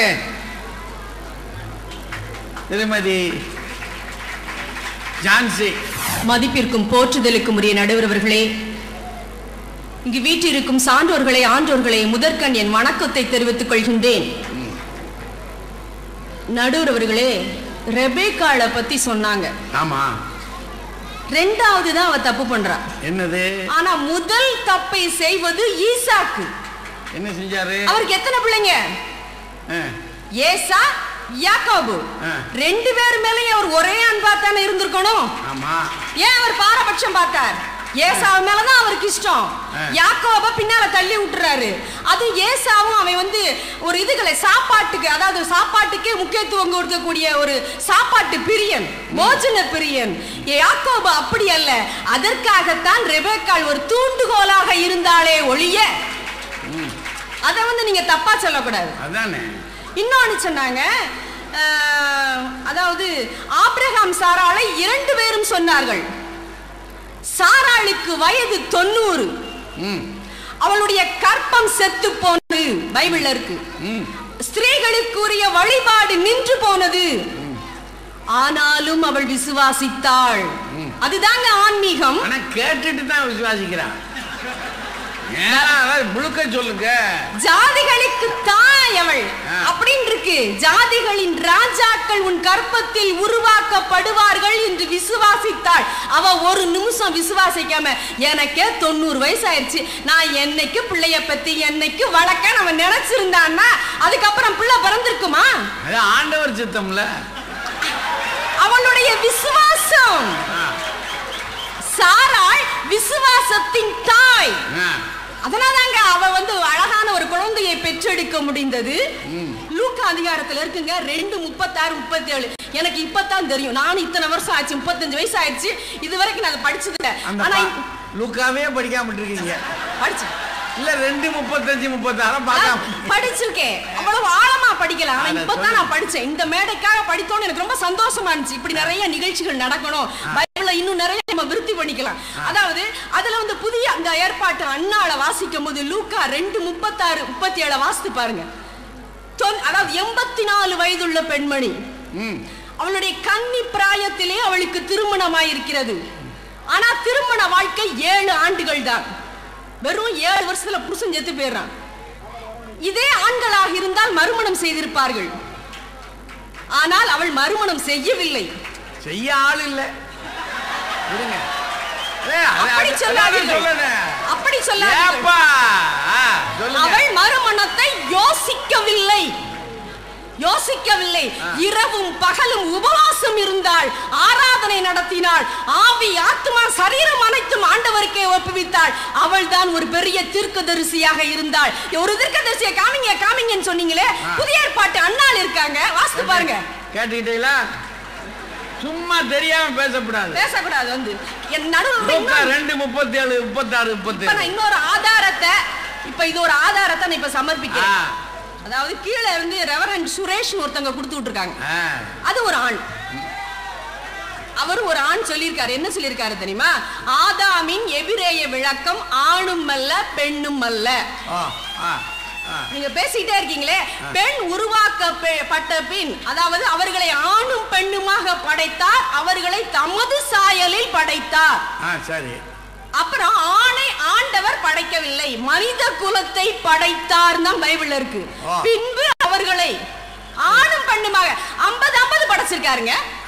50-50% படைச்சிருக்காங்கன்னு அவர் கீழ இருந்து எழுதி கொடுத்திருக்காரு. அந்த எலும்பை எடுக்கிறது வரைக்கும் அவன் ரெண்டும் கலந்த கலவை. எலும்பை எடுத்த பிற்பாடு அவன் ஆணு. அப்பதான் அவர் ஆணாவே வாரார். நடுவர்களே, கடைசியாக ஒரு செய்தியை சொல்லிவிட்டு நான் அமர்கிறேன். ஸ்திரீகள், அதாவது ஏசாமி சிரசின் மேல பரிமள தைலத்தை ஊற்றி, பரிமள தைலமும் வெள்ளைக்கல் பரணியும் ஊற்றிய ஒரு ஸ்திரீ. யாருங்க ஏசாமிக்கு அப்படி ஊற்றுனது? யாருமே ஊற்றல. கூட இருந்தவங்க கூட சொன்னாங்க இது விலையேற பெற்றதே இருந்துச்சு, ஊத்துனாங்க. அதத்தான் சொன்னாங்க. அப்ப ஏசாமி கூட அதை விரும்பி இருக்காரு பாருங்க. நான் வாசிக்கும் போது எனக்கு தோணுச்சு. அப்ப கூட இருந்தவங்க சொல்றாங்க இது விலையேற பெற்றதே, இதை தரித்திரர்களுக்கு கொடுக்கலாமே. கூட இருந்த சீஷர்கள் சொல்றாங்க. அப்ப ஏசப்பா என்ன சொல்றாரு தெரியுமா?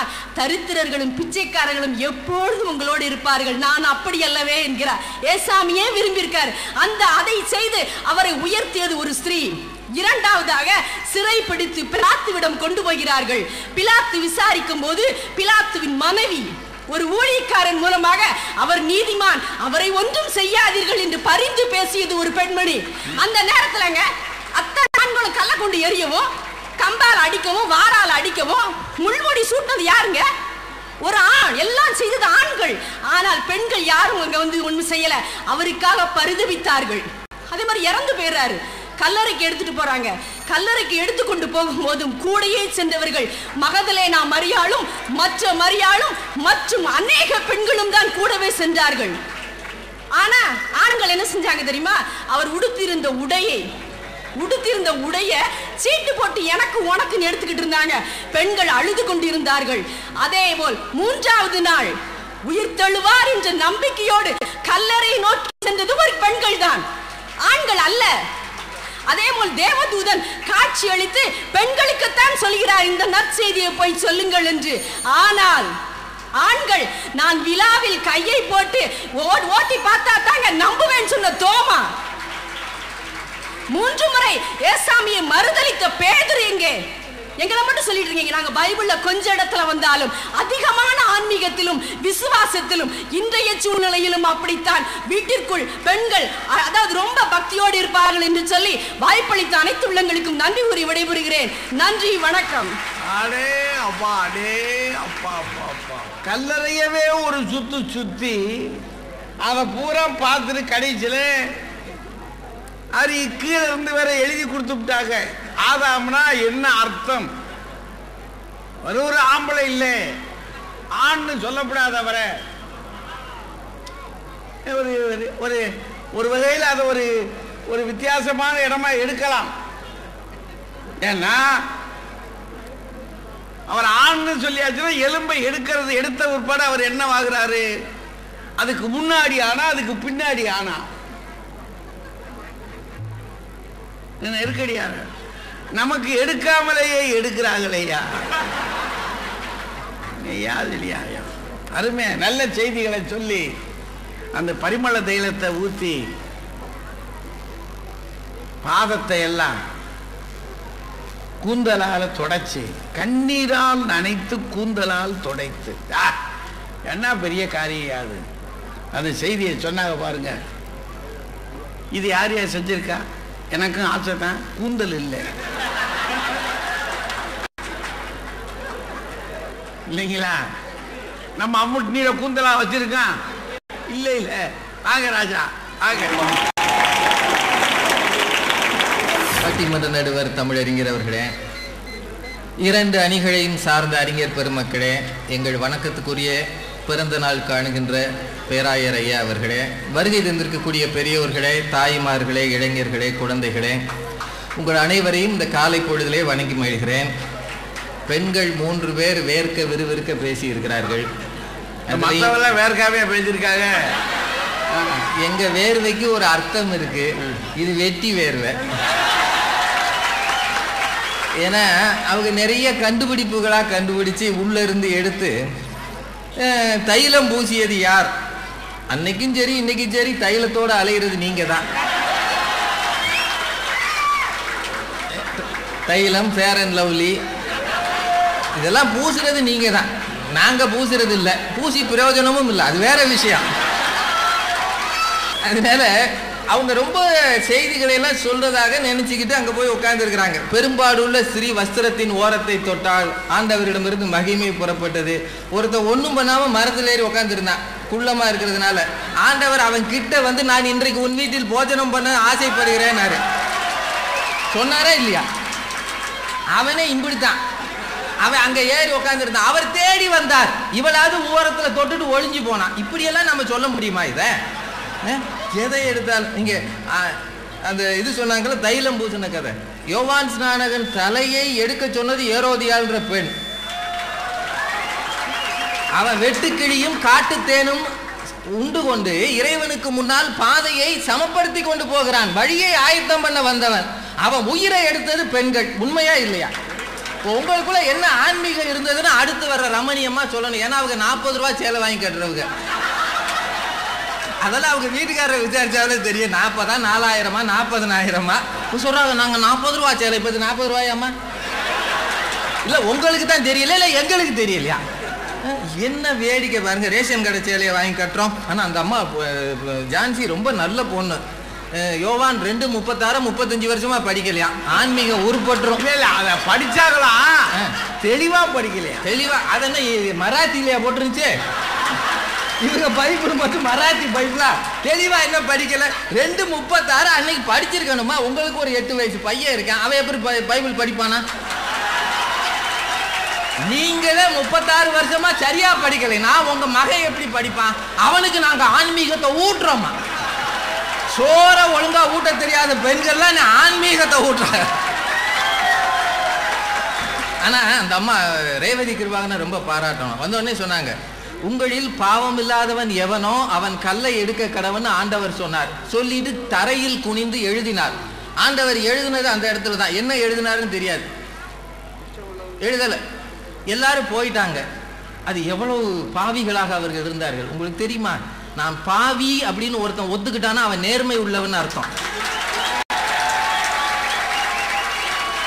ஆண்கள் தங்களை சுய பரிசோதனை செய்து நாங்கள் பாவிகள் என்று ஒத்துக்கொண்டார்கள். அதனால்தான் ஆண்டவர் குனிஞ்சு பார்த்தார். பரவாயில்லை, ஓகே, இவங்கெல்லாம் நிறைய பேர் பாவத்தை மறைச்சிட்டு நல்லா அது மாதிரி திறானே, எவ்வளவு நேர்மை இருந்தாலும் அவன் பாவி என்று ஒத்துக்கொள்கிறான். அதுவே அவனுக்குள்ள ஆன்மீகம் இருக்குன்னு அர்த்தமா இல்லையா? நீங்க என்னைக்காவது செஞ்ச தப்ப ஒத்துருக்கீங்களாமா? ஒண்ணும் இல்ல, சோத்துல உப்பு போடலைன்னு சாப்பிடும் போது கேட்டேன், ஏமா உப்பு போடலன்னா எல்லாம் சரியா தான் இருக்கும். ஆமாங்க, இன்னைக்கு போட மறந்துட்டேன், ஒத்துக்கிட்ட ஒரு பொம்பளை இருக்காக்கும். ஆன்மீகத்தை பத்தி பேசுறதுக்கு 4-5 வந்து அதுல இவெல்லாம் ஒத்துக்கிட்டவங்க தாயா, என்னையா அது? இன்னொன்னு, ஆதாம் இவர் மோசே உடைச்சிட்டாராம் 10 கற்பலை. அதனாலதான் உடைச்சது ஆண்டவர் வந்து இவர் மரியாள் வயிற்றுக்குள்ள கருவா வந்தார்னு அந்த அம்மா சொன்னாங்க. இன்னொரு நெருக்கடிங்க, தான் மணக்க போகிற பெண் கரு உண்டாகி இருக்கிறாள் அப்படின்றது தேவதூதனால் வந்ததுன்னு அந்த பொண்ணுக்கு தெரியும். ஆனால் இன்னொருவர் வந்து சொன்னால் கூட அவளை மனைவியாக ஏற்றுக்கொண்ட யோசேப்புக்கு எவ்வளவு இறை நம்பிக்கை இருந்திருக்கணும். நல்லா யோசிச்சு பாருங்க.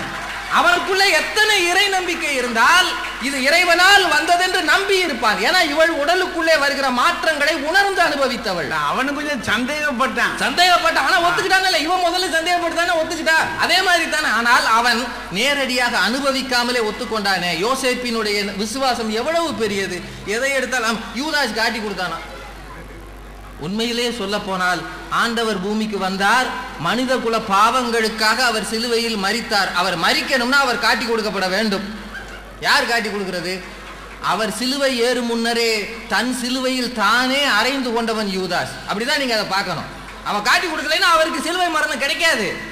அவர் பூமியின் பாவ பாரத்தை நீக்குவதற்காக அவர் மரிக்க வேண்டும் என்றால் இவன் தன்னை பலியாக கொடுத்திருக்கிறான். அவனுக்கு தெரியாது இறை சித்தம் நிறைவேற வேண்டும் என்றால் யாரோ ஒருத்தர் அடி வாங்கணும். அடி வாங்கியவன் யூதாஸ். சும்மா ஆண்களை எல்லாத்தையும் எடுத்துக்கிட்டு நாங்க இன்னும் வலது பாரிசம் இடது பாரிசம்னு ஒவ்வொருத்தரும் இருந்துடுறாங்களா சீச்சர்கள்லாம். 2 பொம்பளைங்க தானே மார்த்தாள் மரியாள், கூட பிறந்தவ தானே. ஒருத்தி ஆண்டவர் பக்கத்தில் உட்காந்தோன்னு இன்னொருத்திக்கு பொறுக்கல.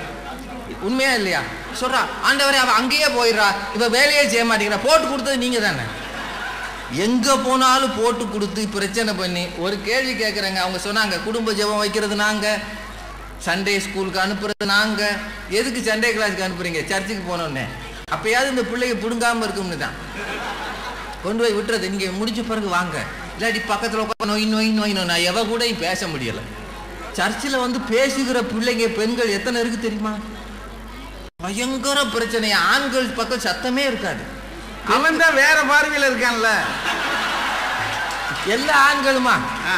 அதை விட கொடுமை, பரிசுத்த ஸ்தலம்னு தெரியாம கூட இவ்வளவு செருப்பை தூக்கிட்டு வந்து சர்ச்சுக்குள்ள, இங்கே தரையில உட்கார சர்ச்சு இருந்ததுன்னா பெரிய கொடுமை. கொண்டாந்து மடியில வச்சுக்கணும். அதை முன்னாடி இருக்கிற அக்கா மேல இந்த விசுவாசம் உரசும். செய்கிறீங்களா இல்லையா? என்ன ஒழுங்கா கடைப்பிடிக்கிறீங்க? கடை வந்து சர்ச்சுக்குள்ள அவங்க பேசுறாங்க, காணிக்கை நாங்கள் தான் கொடுக்குறோம். கொடுத்துறீங்க. இண்டிபெண்டன்ட் பாஸ்டர் யாராவது ஜெபம் பண்ண வரட்டும், அவர் ஒரு ஆவியில் உருகி ஜெபம் பண்ணிக்கிட்டு பாரு. இந்த அம்மா நம்மளை கிள்ளும். எப்படி கொடுக்க போறீங்க? நம்ம 100 ரூபா. அதானே பார்த்தேன், நீ லூஸ் மாதிரி பண்ணுவேன், 10 ரூபா கொடு. போதும், 10 ரூபா போதும். சொல்றீங்களா இல்லையா? நான் போய் சொல்லலையா? சொல்றீங்களா இல்லையா? அவரே பாவம் அங்கிருந்து நொந்து வந்திருப்பாரு. நாளுக்கு மனுஷனுக்கு தேதியே தெரியல. 24ஆம் தேதி வந்திருக்காரு. போதும், 10 20 வேணா கொடுங்க, உங்களுக்கு ஆசீர்வாதம் வருமாக்கும். கொடுங்கள். அமுக்கி குலுக்கி இலவசமாய் வாங்கினீர்கள், இலவசமாய் கொடுங்கன்னு இருக்குல்ல. அதை என்னைக்காவது படிச்சிருக்கீங்களா? படிக்கிறது முல்ல, பேச்சு வேற.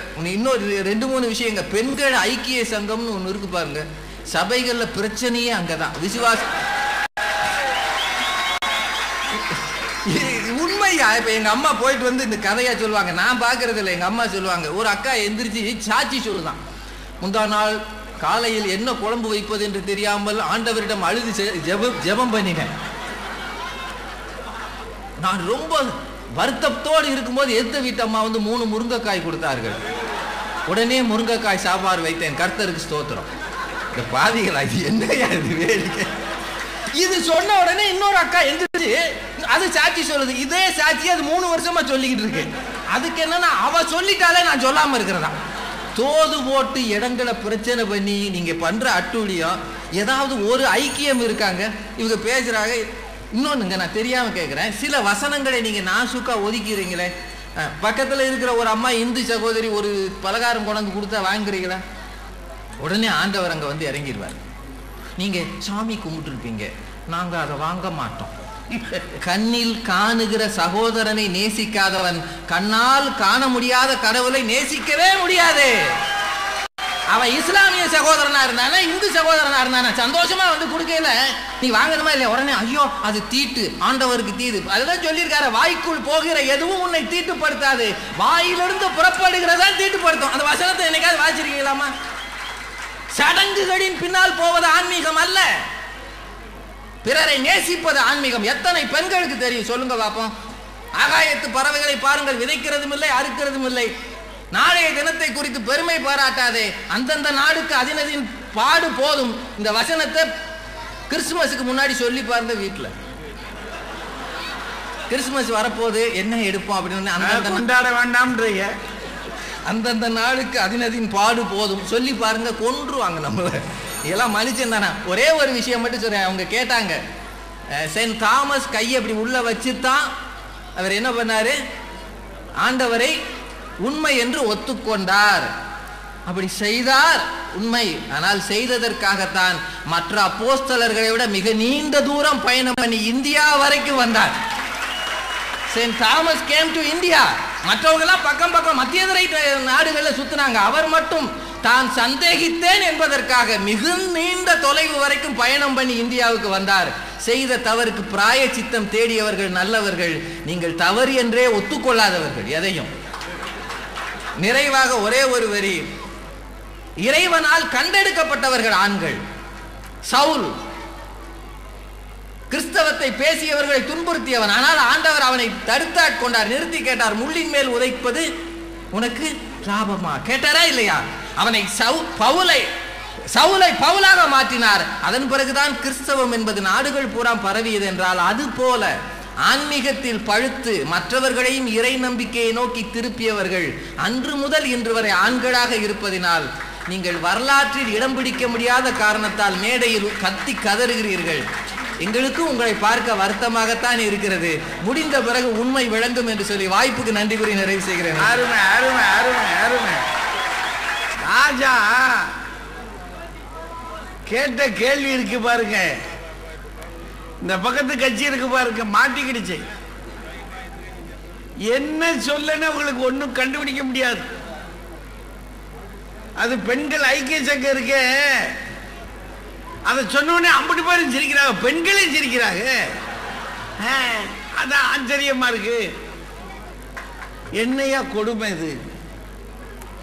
இவ்வளவு நேரம் அவர் பேசுற பேச்சில் அப்படியே பூரா உட்கார்ந்து கைதட்டி இந்த பக்கத்தில் முழிக்கிறாங்க. தாய்மார்கள் இருக்காங்களே ஐக்கிய சங்கம், இங்க ஒரு ஐக்கிய சங்கம் நடக்குது, என்ன செய்ய போறாங்களோ? வாங்க முனைவர் ரமணி பாண்டியன் வாங்க.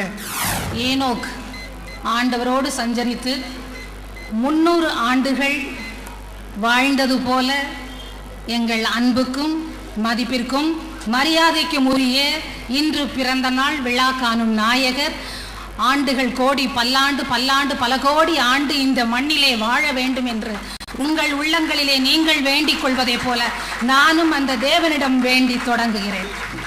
மதிப்பிற்கும் மரியாதைக்கும் உரிய நடுவர் அவர்களே, பட்டிமன்ற அறிஞர்களே, இங்கே உள்ள சான்றோர்களே, அறிவார்ந்த அவையினரே, உங்கள் அனைவருக்கும் என் பணிவின் வணக்கம். நடுவர் அவர்களே, பக்தியிலே சிறந்தது ஆடவரா பெண்களா என்ற ஒரு வினா தொடுத்த போது பக்திக்கு தேவை தாழ்மை, பக்திக்கு தேவை இல்லாதது பெருமை. இந்த ஆடவருக்கும் பக்திக்கும் சம்பந்தமே இல்லை என்பது இந்த ராஜா பேசிய பேச்சில இருந்தே தெரியுது. ஏன்னா தாழ்மை ராஜாவுக்கு வராது. ஓ, அவர் ராஜாவா இருக்கிறதுனால. அது மட்டுமல்ல, அப்ப ராணிக்கும் வராது தானே. என் அன்பு பிள்ளைகளே, ராஜா என்ற பெயர் ஒட்டி கொண்டதால பெயர் காரணத்தை நான் சொல்லவில்லை. அவருடைய வாயிலிருந்து வந்த ஸ்டேட்மெண்ட்ஸ் நான் சொல்றேன். எஸ்எல்சி தான் படிச்சிருப்பா மனைவி, ஆனா கலெக்டரை கல்யாணம் பண்ணனால கலெக்டரம்மா கலெக்டரம்மா கலெக்டரம்மா சொல்லுறேன். அப்ப பொண்ணுக்கு படிப்பு இல்லைன்றது உங்க மேட்டிமைத்தனமா இல்லையா? ஒண்ணு. ரெண்டாவது, வெட்டித்தனமா வியர்வை சிந்திக்கிட்டு இருக்கோமா இங்க நாங்க 3 பேரும். உமக்கும் தான் வேர்வை வடிஞ்சு. அப்ப அந்த வேர்வை என்ன சொல்றது? பெண்ணை பார்த்து வெட்டி வேர்வை சிந்துகிறாய் என்று நீ சொல்லிரு என்றால் எவ்வளவு அகந்த சிந்தை இருக்கும்.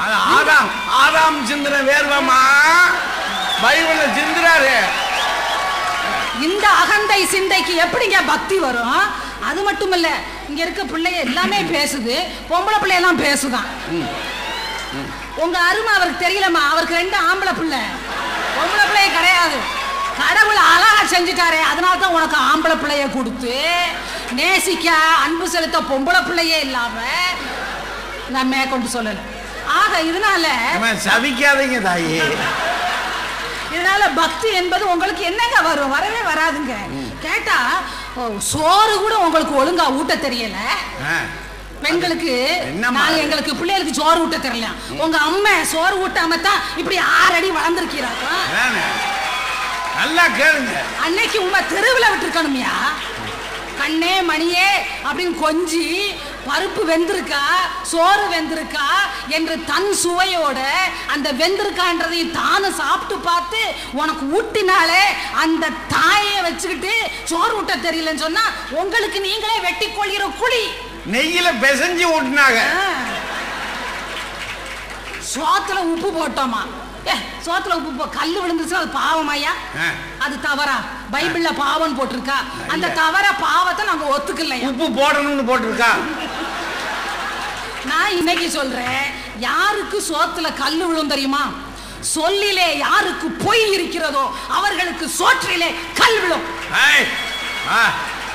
நமக்கெல்லாம் வருதாமா? நம்ம சாப்பிடும்போது வருதாமா? பேராயிரம் அம்மாட்ட தான் கேட்கணும். நமக்கெல்லாம் வருதா? ஏன் இவங்களுக்கு மட்டும் நாக்க தொங்க போட்டு சாப்பிடும் போது மட்டும் வருது? அதனால தான் பொய் சொல்றதுனால தான். அதாவது யோசேப்பு மிகப்பெரிய தியாகம் பண்ணிட்டாரு. ஒரு பெண்மணி கர்ப்பமாய் இருக்கிறாரு என்று தெரிந்தும் மனைவியாக ஏற்றுக்கொண்டான். சொன்னீங்களே, தலைவணங்கி ஏற்றுக்கொள்கிறேன். கொஞ்சம் சத்தம் அந்த காயினுடைய அடுத்த சைட நீங்க யோசித்து பாருங்க. ஒரு கன்னி பெண், திருமணத்துக்கு நிச்சயிக்கப்பட்ட பெண், திருமண நாளுக்காக காத்து கொண்டிருந்த பெண், அதுவும் எந்த காலத்துல 1ஆம் நூற்றாண்டு ஏடிக்கு முன்னால் உள்ள காலத்துல எவ்வளவு மனசுல விசுவாசமும் தைரியமும் இருந்தால் திருமணம் ஆவதற்கு முன்னே ஒரு கருவை நான் சுமப்பேன் என்று அவள் விட்டு கொடுத்திருப்பாங்க. அந்த பெண்ணுடைய தைரியத்துக்கும் அந்த பெண்ணுடைய விசுவாசத்துக்கும் மேலே அவங்க யோசேப்பு பண்ணது. யோசேப்பு பல வர்ணம் அங்கி போட்டிருந்தாரு, அது மாதிரி பல வர்ணமா ஒரு சட்டை போட்டிருக்காரு.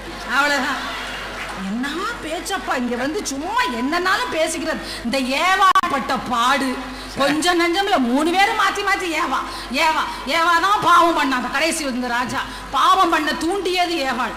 நான் சொல்றேங்க, ஒரு டம்ளர்ல நல்ல அரளி விதையை அரைச்சு இதுதான் ஜூஸ், இதுதான் உடம்புக்கு குளிர்ச்சியானதுன்னு மனைவி கணவன்ட்ட கொடுத்தா குடிப்பீங்க?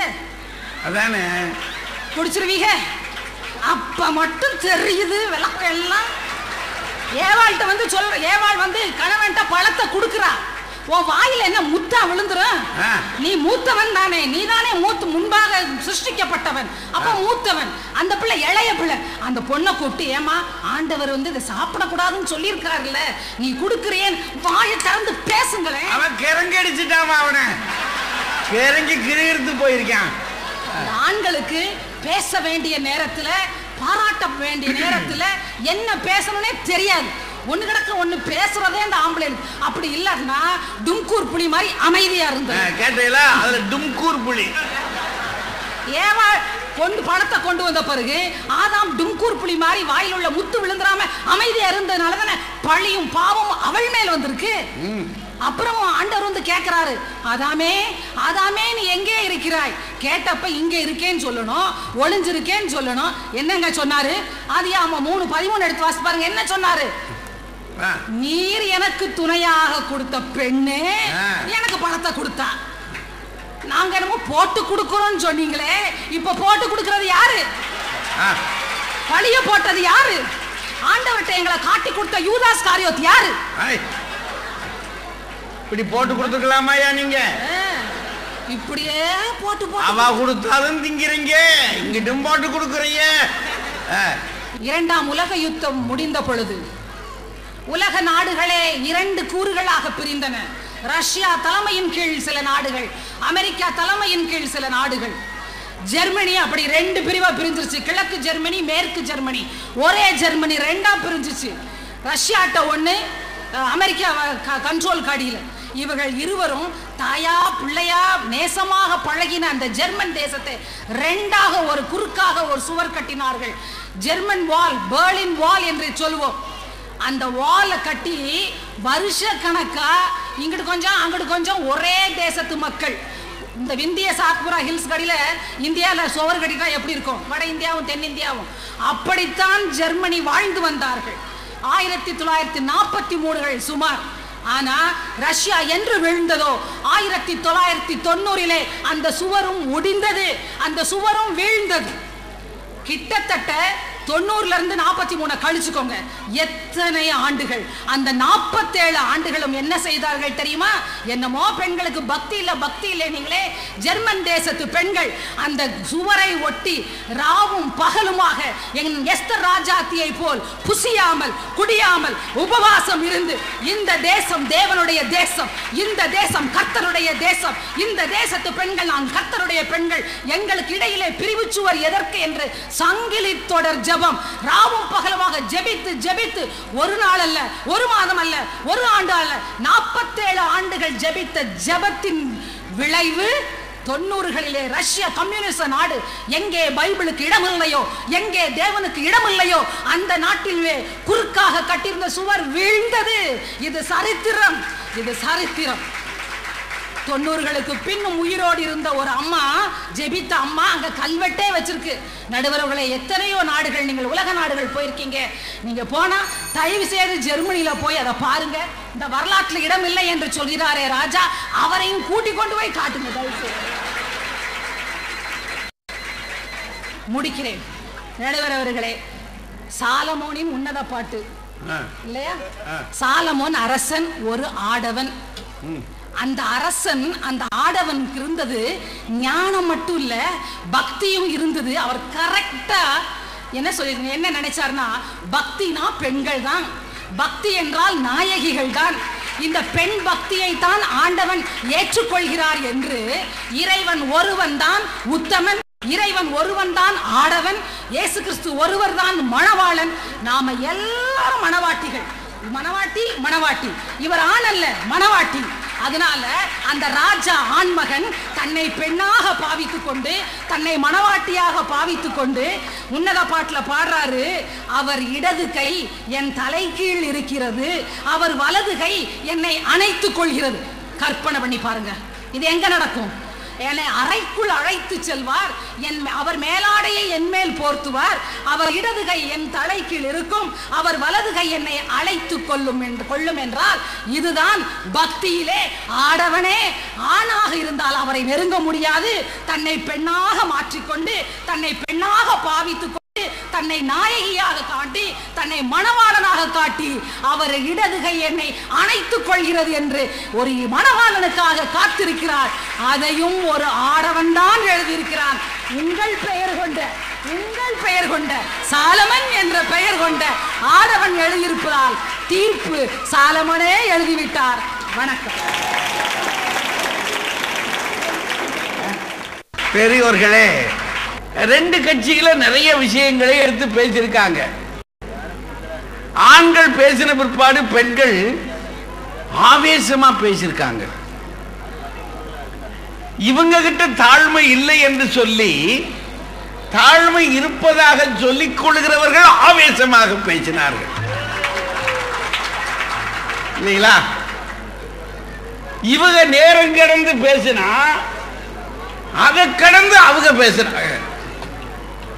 அப்போ இவங்களும் மேடையை பொறுத்த மட்டும் சரியா போயிட்டாங்க. கோபம் கோபம் கோபம் நியாயம்தான். ஏன்னா இவங்க பேசுற போது எள்ளல் இகழ்ச்சி கேலி கிண்டல்னு பேசினா இவங்க அந்த எள்ளல் இகழ்ச்சி செய்ய முடியாது. அப்ப இவங்களுக்கு கோபம் வருமா இல்லையா? இவங்க கோபப்பட வேண்டும் என்று சொல்லி அவங்க இவங்களை தூண்டி விட்டுட்டாங்க. பெண்கள் கோபப்படக்கூடாது. அதனால்தான் குணசாலியான ஸ்திரியை கண்டுபிடிப்பவன் யாருன்னு கேட்டான். அவனுக்கே கண்டுபிடிக்க நீதிமொழிகளின் ஆசிரியர் இருக்கானே, அவன் அது யாருன்றதுன்னு சந்தேகமா இருக்கு. சாலமோனும் எழுதியிருக்கலாம், இன்னும் பலரும் அதில் எழுதியிருக்கலாம். பல சிக்கல் இருக்கு அதுல. அவனே சந்தேகப்படுறான், யாரா அது எவனா கண்டுபிடிக்க முடியும் அப்படின்னு திணறான். அதனால இன்னைக்கு இவங்க பேசின அந்த கோபதாபங்கள் எல்லாம் கழிச்சிருங்க. ஆனா ரெண்டு கட்சிக்காரர்களும் நம்முடைய ஞாயிற்றுக்கிழமை ஓய்வு நாள்களில் நமக்கு கிடைக்கிற விஷயங்களை விட மிக அதிகமான விஷயங்களை இந்த இரண்டு கட்சிக்காரர்கள் கொடுத்திருக்கிறாங்க. பைபிளை என்ன மாதிரி பார்த்திருக்கிறாங்க, என்னமா படிச்சுட்டு வந்திருக்காங்க இந்த ஆட்கள். இவ்வளவு செய்தி இருக்கா? அநேகம் பேருங்க எங்க இது பைபிள் தானா இல்லை இது இவங்க சொந்தமா பேசுறாங்களா அப்படி நினைக்கிற மாதிரி அளவுக்கு பலருக்கு அற்புதமா பைபிள்ல தொட்டு தொட்டு தொட்டு தொட்டு வியக்கும்படியாக பேசியிருக்கிறாங்க. அதனால இந்த ரெண்டு அணியினரையுமே வாழ்த்தணும், பாராட்டணும். இதெல்லாம் எதுக்கு? தீர்ப்பை எப்படி சொல்றதுன்னு தயாரிக்கிறதுக்கு. இந்த வரிக்கு வரி போய் இவங்க எடுத்த பேச்சுக்கள் எல்லாம் எடுத்தா ரொம்ப நேரம் ஆகி போயிடும். ரொம்ப சிரமம். என்ன செய்ய சுருக்கமாகவும் கொண்டு வரணும். அதனால இப்ப நான் என்ன செய்ய போறேன்னா, பழைய ஏற்பாட்டுக்குள்ள இருக்கவங்களை பத்தி பேசுறேன்னா படு விசாரணை கிடக்கு. அங்க உள்ளுக்குள்ள போனா ஏகப்பட்ட விசாரணை பண்ணணும்.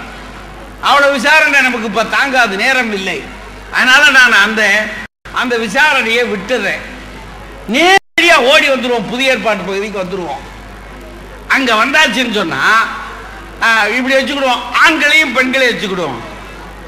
இயேசு கிறிஸ்துவின் சீடர்கள் அவரால் தெரிந்து கொள்ளப்பட்டவர்கள் இல்லைங்களா? அவரால் தெரிந்து கொள்ளப்பட்டவர்கள். அப்ப அவரே பெண்களை தெரிந்து கொள்ள இல்லையா? இல்லையா? இல்லை. ஆனால் கலிலேயாவிலிருந்து அவர் பின்னரே ஊழியம் செய்வதற்காக ஏராளமான பெண்கள் வந்தார்கள். நீங்க திருமறையை படிச்சீங்கன்னா 3 சுவிசேஷம் செய்தி சொல்லுது. கலிலேயாவிலிருந்து பெண்கள் அவருக்கு ஊழியம் செய்வதற்காக அவர் பின்னே வருகிறார்கள். அப்ப பெண்களும் சீடர்கள் என்ற பெயர்ல வரல, ஊழியம் செய்வதற்காக அங்க வந்திருக்கிறாங்க. அவர் காலத்திலேயே வந்திருக்கிறாங்க. அப்ப ஒரு கட்டாயி போச்சு. என்ன இப்போ முதல் கேள்வியில எங்க பிடிக்குது? இவர் தெரிவு செய்த ஆட்கள் ஆண்கள், தாங்களாகவே தெரிவு செய்து கொண்டு வந்தவர்கள் என்னங்க? தாங்களே இயேசு கிறிஸ்துவின் வார்த்தைகளை பார்த்து கேட்டு, அவருடைய முக தரிசனத்தை பார்த்து, அவர் நடந்த நடையை பார்த்து, அந்த சொல்லில் இருந்த ஆவேசத்தை கேட்டு, அவர் பின்னரே ஊழியம் செய்ய வேண்டும் என்று சொல்லி கலிலேயாவில் இருந்து புறப்பட்டு வந்த அநேக பெண்கள் அப்ப வந்திருக்க பெண்கள் தாங்களாகவே வந்திருக்கிறார்கள். தாங்களா வந்தாங்கன்றது அவங்களுக்கு ஒரு சின்ன பிளஸ் பாயிண்ட் தானே. ஐயா பாருங்க, பிளஸ் பாயிண்ட். தாங்களே வந்திருக்கிறார்கள். ஒண்ணு வச்சுக்கிடுவோம். சரி, ரெண்டாவது காட்சி என்ன அப்படின்னா, இந்த ஜெர்மன்னாரு அவங்க சோர்ந்துட்டாங்க ஒண்ணு. ஆனா இவங்க ஜெர்மனுக்கு வரல, பெண்கள் இல்லை, அங்க இல்லை. அவரே சொன்னாரு, நீ என்னை மறுதளிப்பேன்னு சொல்லி மறுதளிச்ச ஆளு காட்டி கொடுத்த ஆளு. அப்புறம் இவர் நான் கையை போட்டு பார்ப்பேன் அப்படின்னு சந்தேகத்தோமா. இது இவர் தேர்ந்தெடுத்த ஆட்கள்லயே 3 பேர் ஒரு புற ஆச்சா. இதை விட முக்கியமான ஒரு செய்தி இருக்கு. ரொம்ப முக்கியமான செய்தி. அந்த செய்தியை நீங்க என்ன பார்க்கணும் அப்படின்னா, கிறிஸ்து பேசுகிற சுவிசேஷம் இருக்கு பாருங்க. அந்த செய்திகளை கேட்ட பிற்பாடு இந்த சீடர்களில் அநேக பேர் வந்தவங்க, இது யார் இதெல்லாம் விளங்குற சுவிசேஷமா, இது விளங்க முடியுமா, யார் இதை நம்புவார்கள், யார் இதை கேட்பார்கள் என்று சொல்லி அநேகம் பேர் முறுமுறுத்தார்கள். நீங்க திருமறையை வாசிக்கன்னு சொன்னா அதுல ரொம்ப தெளிவாக போட்டிருக்கு. அநேகம் பேர் முறுமுறுக்கிறார்கள். ஒன்று. ரெண்டாவது என்ன செஞ்சிட்டாங்க, முறுமுறுத்தது மட்டுமில்ல, அவரை விட்டு அன்றே பிரிந்து போய் விட்டார்கள். சீடர்கள் 12 பேர் தேர்ந்தெடுத்திருக்காரு. ஒண்ணு, ஆண்களும் கூட வந்திருக்கிறாங்க. வந்தவங்க முணுமுணுத்தார்கள், முறுமுறுத்தார்கள், அன்றே அவரை விட்டு பிரிந்து போய் விட்டார்கள். போயிட்டாங்க. நம்ம முடியாதுங்க, இந்த மாதிரி எல்லாம் பேசினா நம்ம கேட்க முடியாது அப்படின்னு. அப்படி பிரிந்து போன பெண்களை பற்றி பேசப்படவில்லை விவிலியத்தில். ரெண்டாவது, ஏன்னா இது உங்களுக்கு தெரியணும் அப்படின்றதுக்காக சொல்றேன். பிரிந்து போன பெண்களை பற்றி பேசப்படவில்லை. 2. அப்புறம் அதுக்கு பிற்பாடு என்னன்னா, இப்போ சிலுவை சுமந்து போகிற போது, கிறிஸ்து சிலுவை சுமந்து போகிற போது அது என்னன்னா, அது பாஸ்கா நாட்கள். அந்த சமயத்தில் சிலுவை என்பது சபிக்கப்பட்டது. சிலுவையை தொடுகிற எவனும் மோட்சத்துக்கு போக முடியாதுன்னு அந்த காலத்தில் நம்பிக்கை வச்சுட்டான். இந்த சீடர்கள் இவ்வளவு காலம் இயேசு கிறிஸ்து கூட இருந்த ஆட்கள், அவர் சிலுவையை சுமந்து வருகிற பொழுது அவர் பின்னே போவதற்கு ஒரு என்ன காரணம்? ஒன்று, கொலை செய்யப்படுவோம் என்று பயந்தார்களா, அல்லது சிலுவையை தூக்க சொல்லிட்டா என்ன செய்யறது அப்படின்னு பயந்தார்களா, எதுன்னு தெரியாது. ஒருவர் கூட அங்கே இல்லை, ஒருவர் கூட இல்லை. சீடர்கள் ஓடி போனார்கள், ஓடி ஒளிந்தார்கள். அப்போ அவரே தேர்ந்தெடுத்த சீடர்கள் ஓடி ஒளிந்தார்கள். ஆனால் அவர் சிலுவையை சுமந்து வருகிற பொழுது வீதிகளிலே அநேகம் பெண்கள் நின்று அழுதார்கள். அவர்கள் அழுதார்கள் என்பதற்கு என்ன சாட்சி? இயேசு கிறிஸ்து அவர்களை திரும்பி பார்த்து, எருசலேமுக்கு வாரத்தீர்களே, பச்சை மரத்திற்கே இந்த கதி என்றால் பட்ட மரத்திற்கு என்ன கதியாகும்? நீங்கள் உங்களுக்காகவும் உங்கள் பிள்ளைகளுக்காகவும் அழுங்கள் என்று சொல்லுகிறார் என்று சொன்னால், இந்த பெண்கள் அச்சமில்லாமல் அழைக்கப்படவில்லை. ஆனாலும் அவர் வார்த்தைகளில் அவர்கள் வைத்திருந்த நம்பிக்கையிலே, அந்த விசுவாச பலத்திலே, அந்த ஆனந்தத்தில் மூழ்கிய வேகத்திலே அவர் பின்னே வந்து நின்றிருக்கிறார்கள், அழுதிருக்கிறார்கள் என்று சொன்னால் சரி. இப்ப இதுவரைக்கும் போய்கிட்டே இருக்காங்க. இப்ப என்ன ஆச்சு? கொலைக்களம் அங்க ஏத்தியாச்சு. ஒவ்வொரு நம்ம இந்த இடத்தை மட்டும்தான் எடுத்துக்கிற போறேன். கொலைக்களம் போயாச்சு. கொலைக்களத்துக்கு போனா அவரு நீங்கள் நினைப்பது போல இயேசு கிறிஸ்து ஆடை அணிந்தவராக இல்லை. சபைக்கு சில உண்மைகளை சொல்லணும். படம் போட்டு காட்டியிருக்கிறது மறைக்கிறதுக்கு. அந்த காலத்தில் ஆண்களுக்கு ஆடை கட்டி அல்ல சிலுவையில் அடிப்பது, அம்மனமாகத்தான் நின்றார். அதனால தான் தூரத்தில் சில ஸ்திரீகள் நின்றார்கள். பைபிளை படிச்சு பாருங்க. ஏன் அவங்க தூரத்தில் நின்றார்கள் என்று சொன்னா, அருகில் என்று பெத்தவளாக இருந்தாலும் அருகில் என்று முழுமையான பிள்ளையை எப்படி அம்மனமா பார்ப்பார்? அதனாலதான் சில ஸ்திரீகள் தொலைவில் என்று பார்த்து கொண்டிருந்தார்கள். அப்போது யோவான் மட்டும் சொல்றாரு, அவருக்கு பிரியமான சீடன் என்றார். இந்த பிரியமான சீடனும் கூட இருந்தான். அது மற்ற அதிக சுவிசேஷத்தில் சொல்ல காணும். அவர் மட்டும் இந்த செய்தியை சொல்றார். அந்த பிரியமான சீடன் யாரு? கமெண்டரிஸ்ல இவர் யோவான் தான் அப்படின்னு சொல்றாங்க. ஒருத்தர் மட்டும் அங்க நிற்கிறார், மீதி 11 பேரு இல்லை. ஆனால் நிறைய பேரு, ஒரு 4-5 பெண்களை சொல்றாரு. மரியாள் தாயோடு கூட ஒரு 4-5 பெண்கள் வரிசையா சொல்றாங்க. அவர்களெல்லாம் தொலைவில் நின்று கொண்டு அழுது கொண்டிருக்கிறார்கள். அப்படின்னா கொலைக்களமறை கூட போறவர்கள் யாரு? வீதிகளில் பார்த்து அழுதவர்கள் மட்டுமல்ல, கொலைக்களமறை கூட போறவர்கள் யாரு? பெண்கள். அடுத்த கட்டம் வச்சுக்கலாம். இதுவும் ஒரு பிளஸ் பாயிண்ட். சரி, இப்ப அங்க இருந்து இது எங்க நடக்குது? வெள்ளிக்கிழமை நடக்குது. நமக்கு அதான வெள்ளிக்கிழமை தியான ஓய்வு நாள் 3 மணி நேரம். நம்ம தியான ஓய்வு நாள் பண்றோம்ல, 3 மணி நேரம் போய் பூரா பார்த்தா, அதாவது அன்னைக்கு தான் நல்ல பலகார பச்சனைகள்லாம் செஞ்சு சாப்பிட்றதுக்கு தயாரா இருக்கும். ஆமா, 3 மணி தியானம். அந்த வெள்ளிக்கிழமை அன்னைக்கு அன்றைக்கு முடிஞ்ச பிற்பாடு அவரை என்ன செய்ய போறாங்க? அடுத்த நாள் அந்த அரிமத்தை ஊரானாகிய யோசேப்பு அவை இந்த ஜடலத்தை எடுத்து கொண்டு போய் அவன் அடக்கம் பண்றதுக்கு ஒரு கல்லறைக்கு போறான். அவன் போவதற்கு முன்னரே அந்த கல்லறையின் எதிரிலே அமர்ந்திருந்தவர்கள் யார்? இந்த கேள்வியை கேட்கணும் இல்லைங்களா? அவன் கொண்டுட்டு போறான், சடலத்தை கொண்டு போறான் எடுத்துக்கிட்டு. அப்ப இந்த சீடர்கள் இருக்காங்களே, அங்கேயாவது போய் தொலைத்தார்களா? போகல. பிறகு யார் போயிருந்தா? இந்த பெண்கள் போய் உட்கார்ந்து இருக்கிறாங்க. அவர் எங்க அடக்கம் பண்றாரு அப்படின்னு பார்க்கிறதுக்காக வாரத்தின் 1ஆம் நாள் அன்னைக்கு, அது அன்னைக்கு அது ஞாயிற்றுக்கிழமை இல்லைங்களா?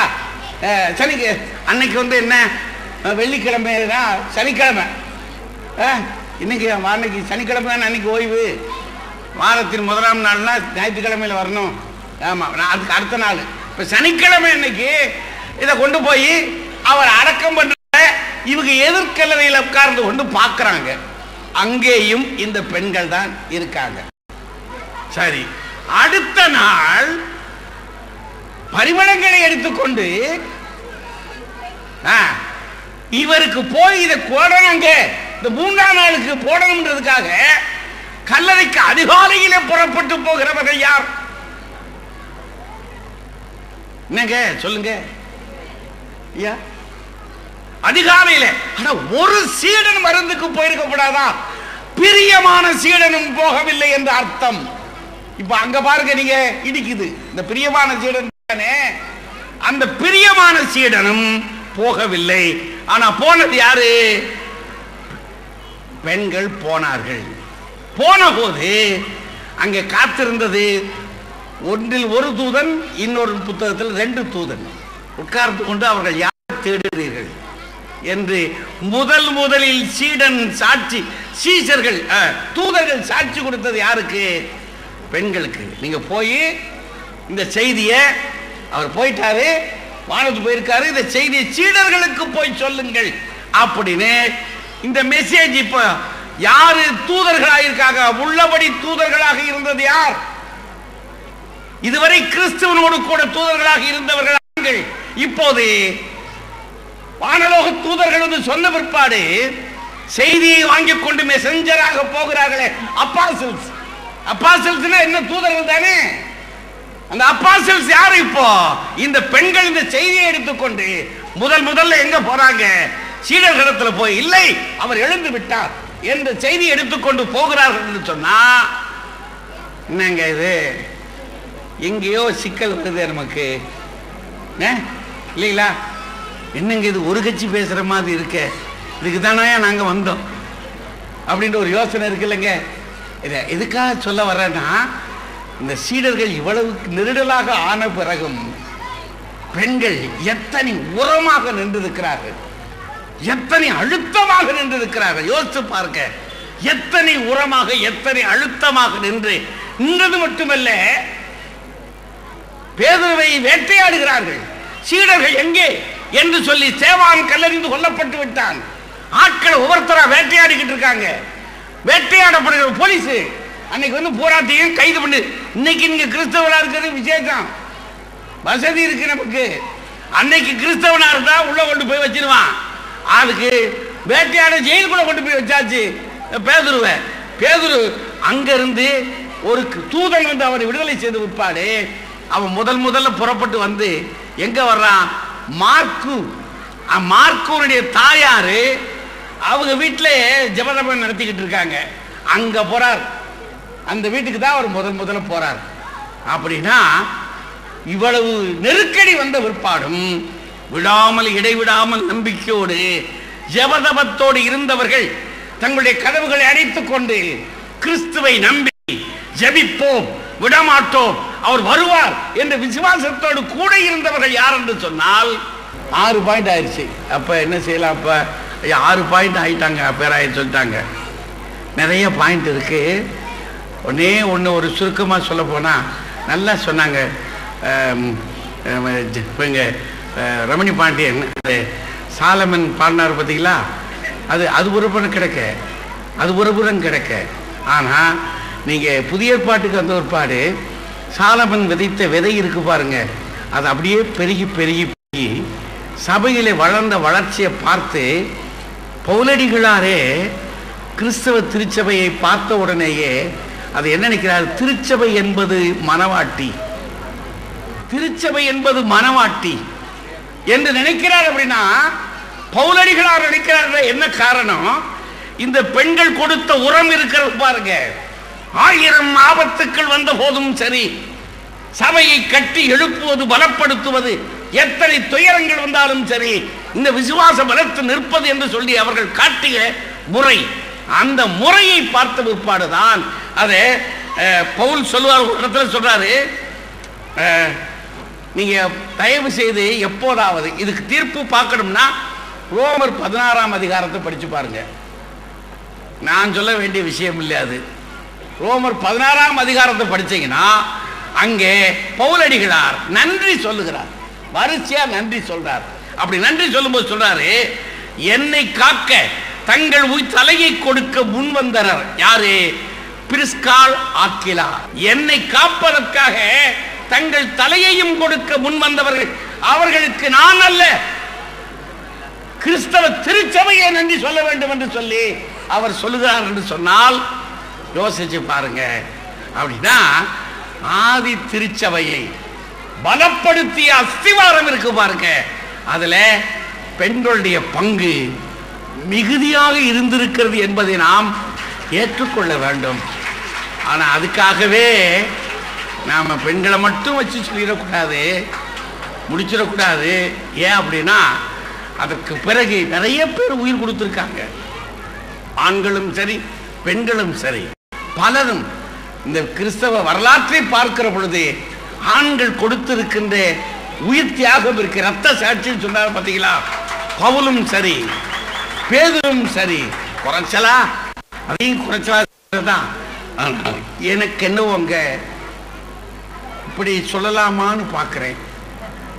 ரொம்ப அதிகபட்சமாக சொல்லாதபடிக்கு 51 மார்க் பெண்களுக்கும் 49 ஆண்களுக்கும் கொடுப்போமா?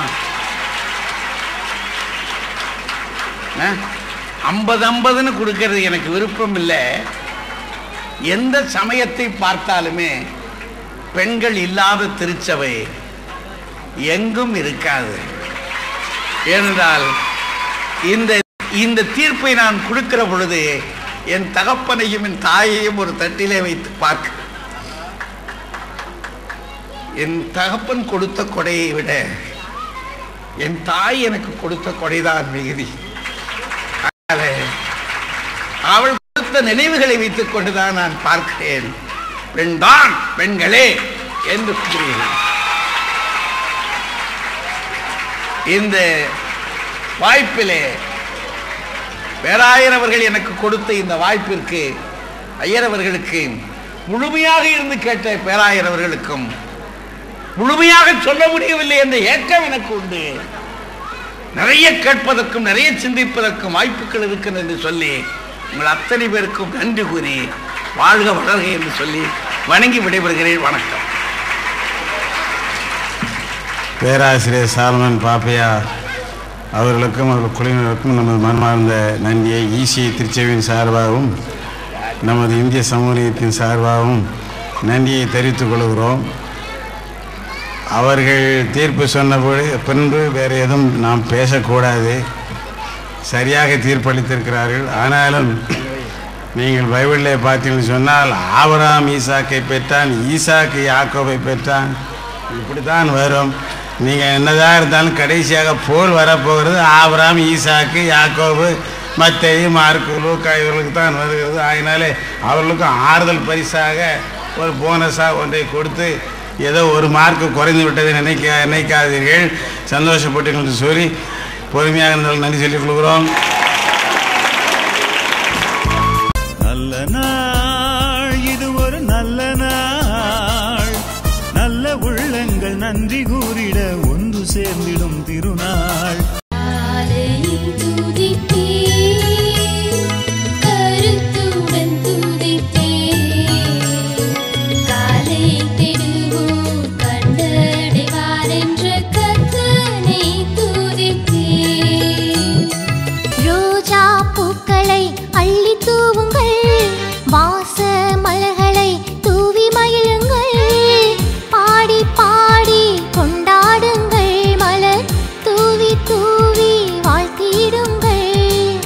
உரிமை மற்றும் வெளியிடுபவர்கள் குரு மத்தேயு Jebasingh, gospel melody for Jesus, மத்தேயு கிறிஸ்துவ புத்தக நிலையம், எண் 144, மர்காசிஸ் சாலை, நாசரேத், 628617, தூத்துக்குடி மாவட்டம், தமிழ்நாடு. எங்களது கைபேசி எண் மற்றும் வாட்ஸ்அப் நம்பரானது 9430788825. Email address gospelmelodyjesus@gmail.com. எங்களது ஃபேஸ்புக் பக்கமானது மத்தேயு கிறிஸ்டியன் புக் சென்டர் என்ற பேஜில் உள்ளது. நடக்க சொல்லி தாரும் இயேசுவே, இயேசுவே, நடக்க சொல்லி தாரும் இயேசுவே, இயேசுவே, தனித்து செல்ல முடியவில்லை தவித்து நிற்கும் பாவி நான், தனித்து செல்ல முடியவில்லை தவித்து நிற்கும் பாவி நான், நடக்க சொல்லி தாரும் இயேசுவே, இயேசுவே, நடக்க சொல்லி தாரும் இயேசுவே, இயேசுவே. எங்களது மத்தேயு புத்தக நிலையத்தில் தமிழ், ஆங்கிலம், மலையாளம், கன்னடம், தெலுங்கு, ஹிந்தி, ஒரியா மற்றும் அனைத்து இந்திய மொழிகளிலும் வேதாகமங்கள், பாடல் புத்தகங்கள், அகராதிகள், விளக்க உரைகள் என அனைத்து புத்தகங்களும் கிடைக்கும். பைபிள் கவர்கள், ஸ்டிக்கர், கீச்செயின், அப்பம், நற்கருணை, ஒயின் இவை அனைத்தும் புத்தக நிலையத்தில் கிடைக்கும். மேலும் வசனம் மற்றும் பாடல், மணி சொல்லும் கடிகாரம் கிடைக்கும். அனைத்து பொருட்களும் மொத்தமாகவும் சில்லறையாகவும் கிடைக்கும். மேலும் கைபேசி எண்ணில் தொடர்பு கொண்டோ வாட்ஸ்அப்பில் செய்தி அனுப்பி கொரியர் மூலம் பெற்றுக்கொள்ளும் வசதிகளும் உண்டு. ஏதேன் தோட்டத்திலே திருமணமா, ஆதாமுக்கும் ஏவாளுக்கும் திருமணமா, ஏதேன் தோட்டத்திலே திருமணமா, ஆதாமுக்கும் ஏவாளுக்கும் திருமணமா, குயில்கள் பாடியதே, மயில்கள் ஆடியதே, குதூகலமான ஆரம்பம் ஆனந்தம். குயில்கள் பாடியதே, மயில்கள் ஆடியதே, குதூகலமான ஆரம்பம் ஆனந்தம். வாருமையா போதகரே, வந்தெம்மிடம் தங்கீரும், சேருமையா பந்தியில் சிறியவராம் எங்களிடம். ஆலிமின் ராஜா, சங்கையின் ராஜா, சுவாமி வாருமே, சுவாமி வாருமே, இந்த தாரணி மீதினில் ஆளுகை செய்திட சடுதி வாருமே, சடுதி வாருமே. ஒரு ராஜா மகனுக்கு கல்யாணமாம், கச்சேரி நடனமும் பிரமாதமா, விருந்து ஏற்பாடு மும்முரமா, அறுசுவை உணவும் ஆயத்தமா, அறுசுவை உணவும் ஆயத்தமா. ஆலயம் துதித்தே, கருத்துடன் துதித்தே, காலை தேடுவோர் கண்டடைவார் என்ற கர்த்தனை துதித்தே. நேரம் காலை 5 மணி. நீயோ தர்மம் செய்யும் போது உன் தர்மம் அந்தரங்கமாயிருப்பதற்கு உன் வலது கை செய்கிறதை உன் இடது கை அறியாதிருக்க கடவது. தேவபிதா எந்தன் மேய்ப்பனோ, சிறுமை தாழ்ச்சி அடைகிறனே. நேரம் காலை 7 மணி. உங்கள் பிதாவை நோக்கி நீங்கள் வேண்டிக் கொள்கிறதற்கு முன்னமே உங்களுக்கு இன்னது தேவை என்று அவர் அறிந்திருக்கிறார். தோத்தரிப்பேன் இயேசு தேவனை, என் ஜீவனுள்ள நாட்களெல்லாம் தோத்தரிப்பேனே, என் ஜீவனுள்ள நாட்களெல்லாம் தோத்தரிப்பேனே. தோத்தரிப்பேன் தோத்தரிப்பேன் இயேசு தேவனை, என் ஜீவனுள்ள நாட்களெல்லாம் தோத்தரிப்பேனே, என் ஜீவனுள்ள நாட்களெல்லாம் தோத்தரிப்பேனே. சுந்தர ரட்சகனே, எங்கள் சொந்த சுதந்திரனே, எந்த நேரமுமே உந்தனை வேண்டி இந்த துதி நன்றியே. நாங்கள் பல வருடங்களாக கிறிஸ்துவ பாடல்கள், நாடகங்கள், செய்திகள் இவைகளை காப்பிரைட் பெற்று கேசட்களாகவும், சிடிகளாகவும், டிவிடிகளாகவும், MP3களாகவும் வெளியிட்டு வந்த அனைத்து நிகழ்வுகளையும் எங்கள் காஸ்பல் மெலோடி ஃபார் ஜீசஸ் என்ற யூடியூப் சேனலில் பதிவேற்றம் செய்து வருகிறோம். இவை அனைத்தையும் பார்த்து தேவ ஆசீர்வாதம் பெறுங்கள். எங்கள் யூடியூப் சேனலை சப்ஸ்கிரைப் பண்ணுங்க, கமெண்ட் பண்ணுங்க, லைக் பண்ணுங்கள்.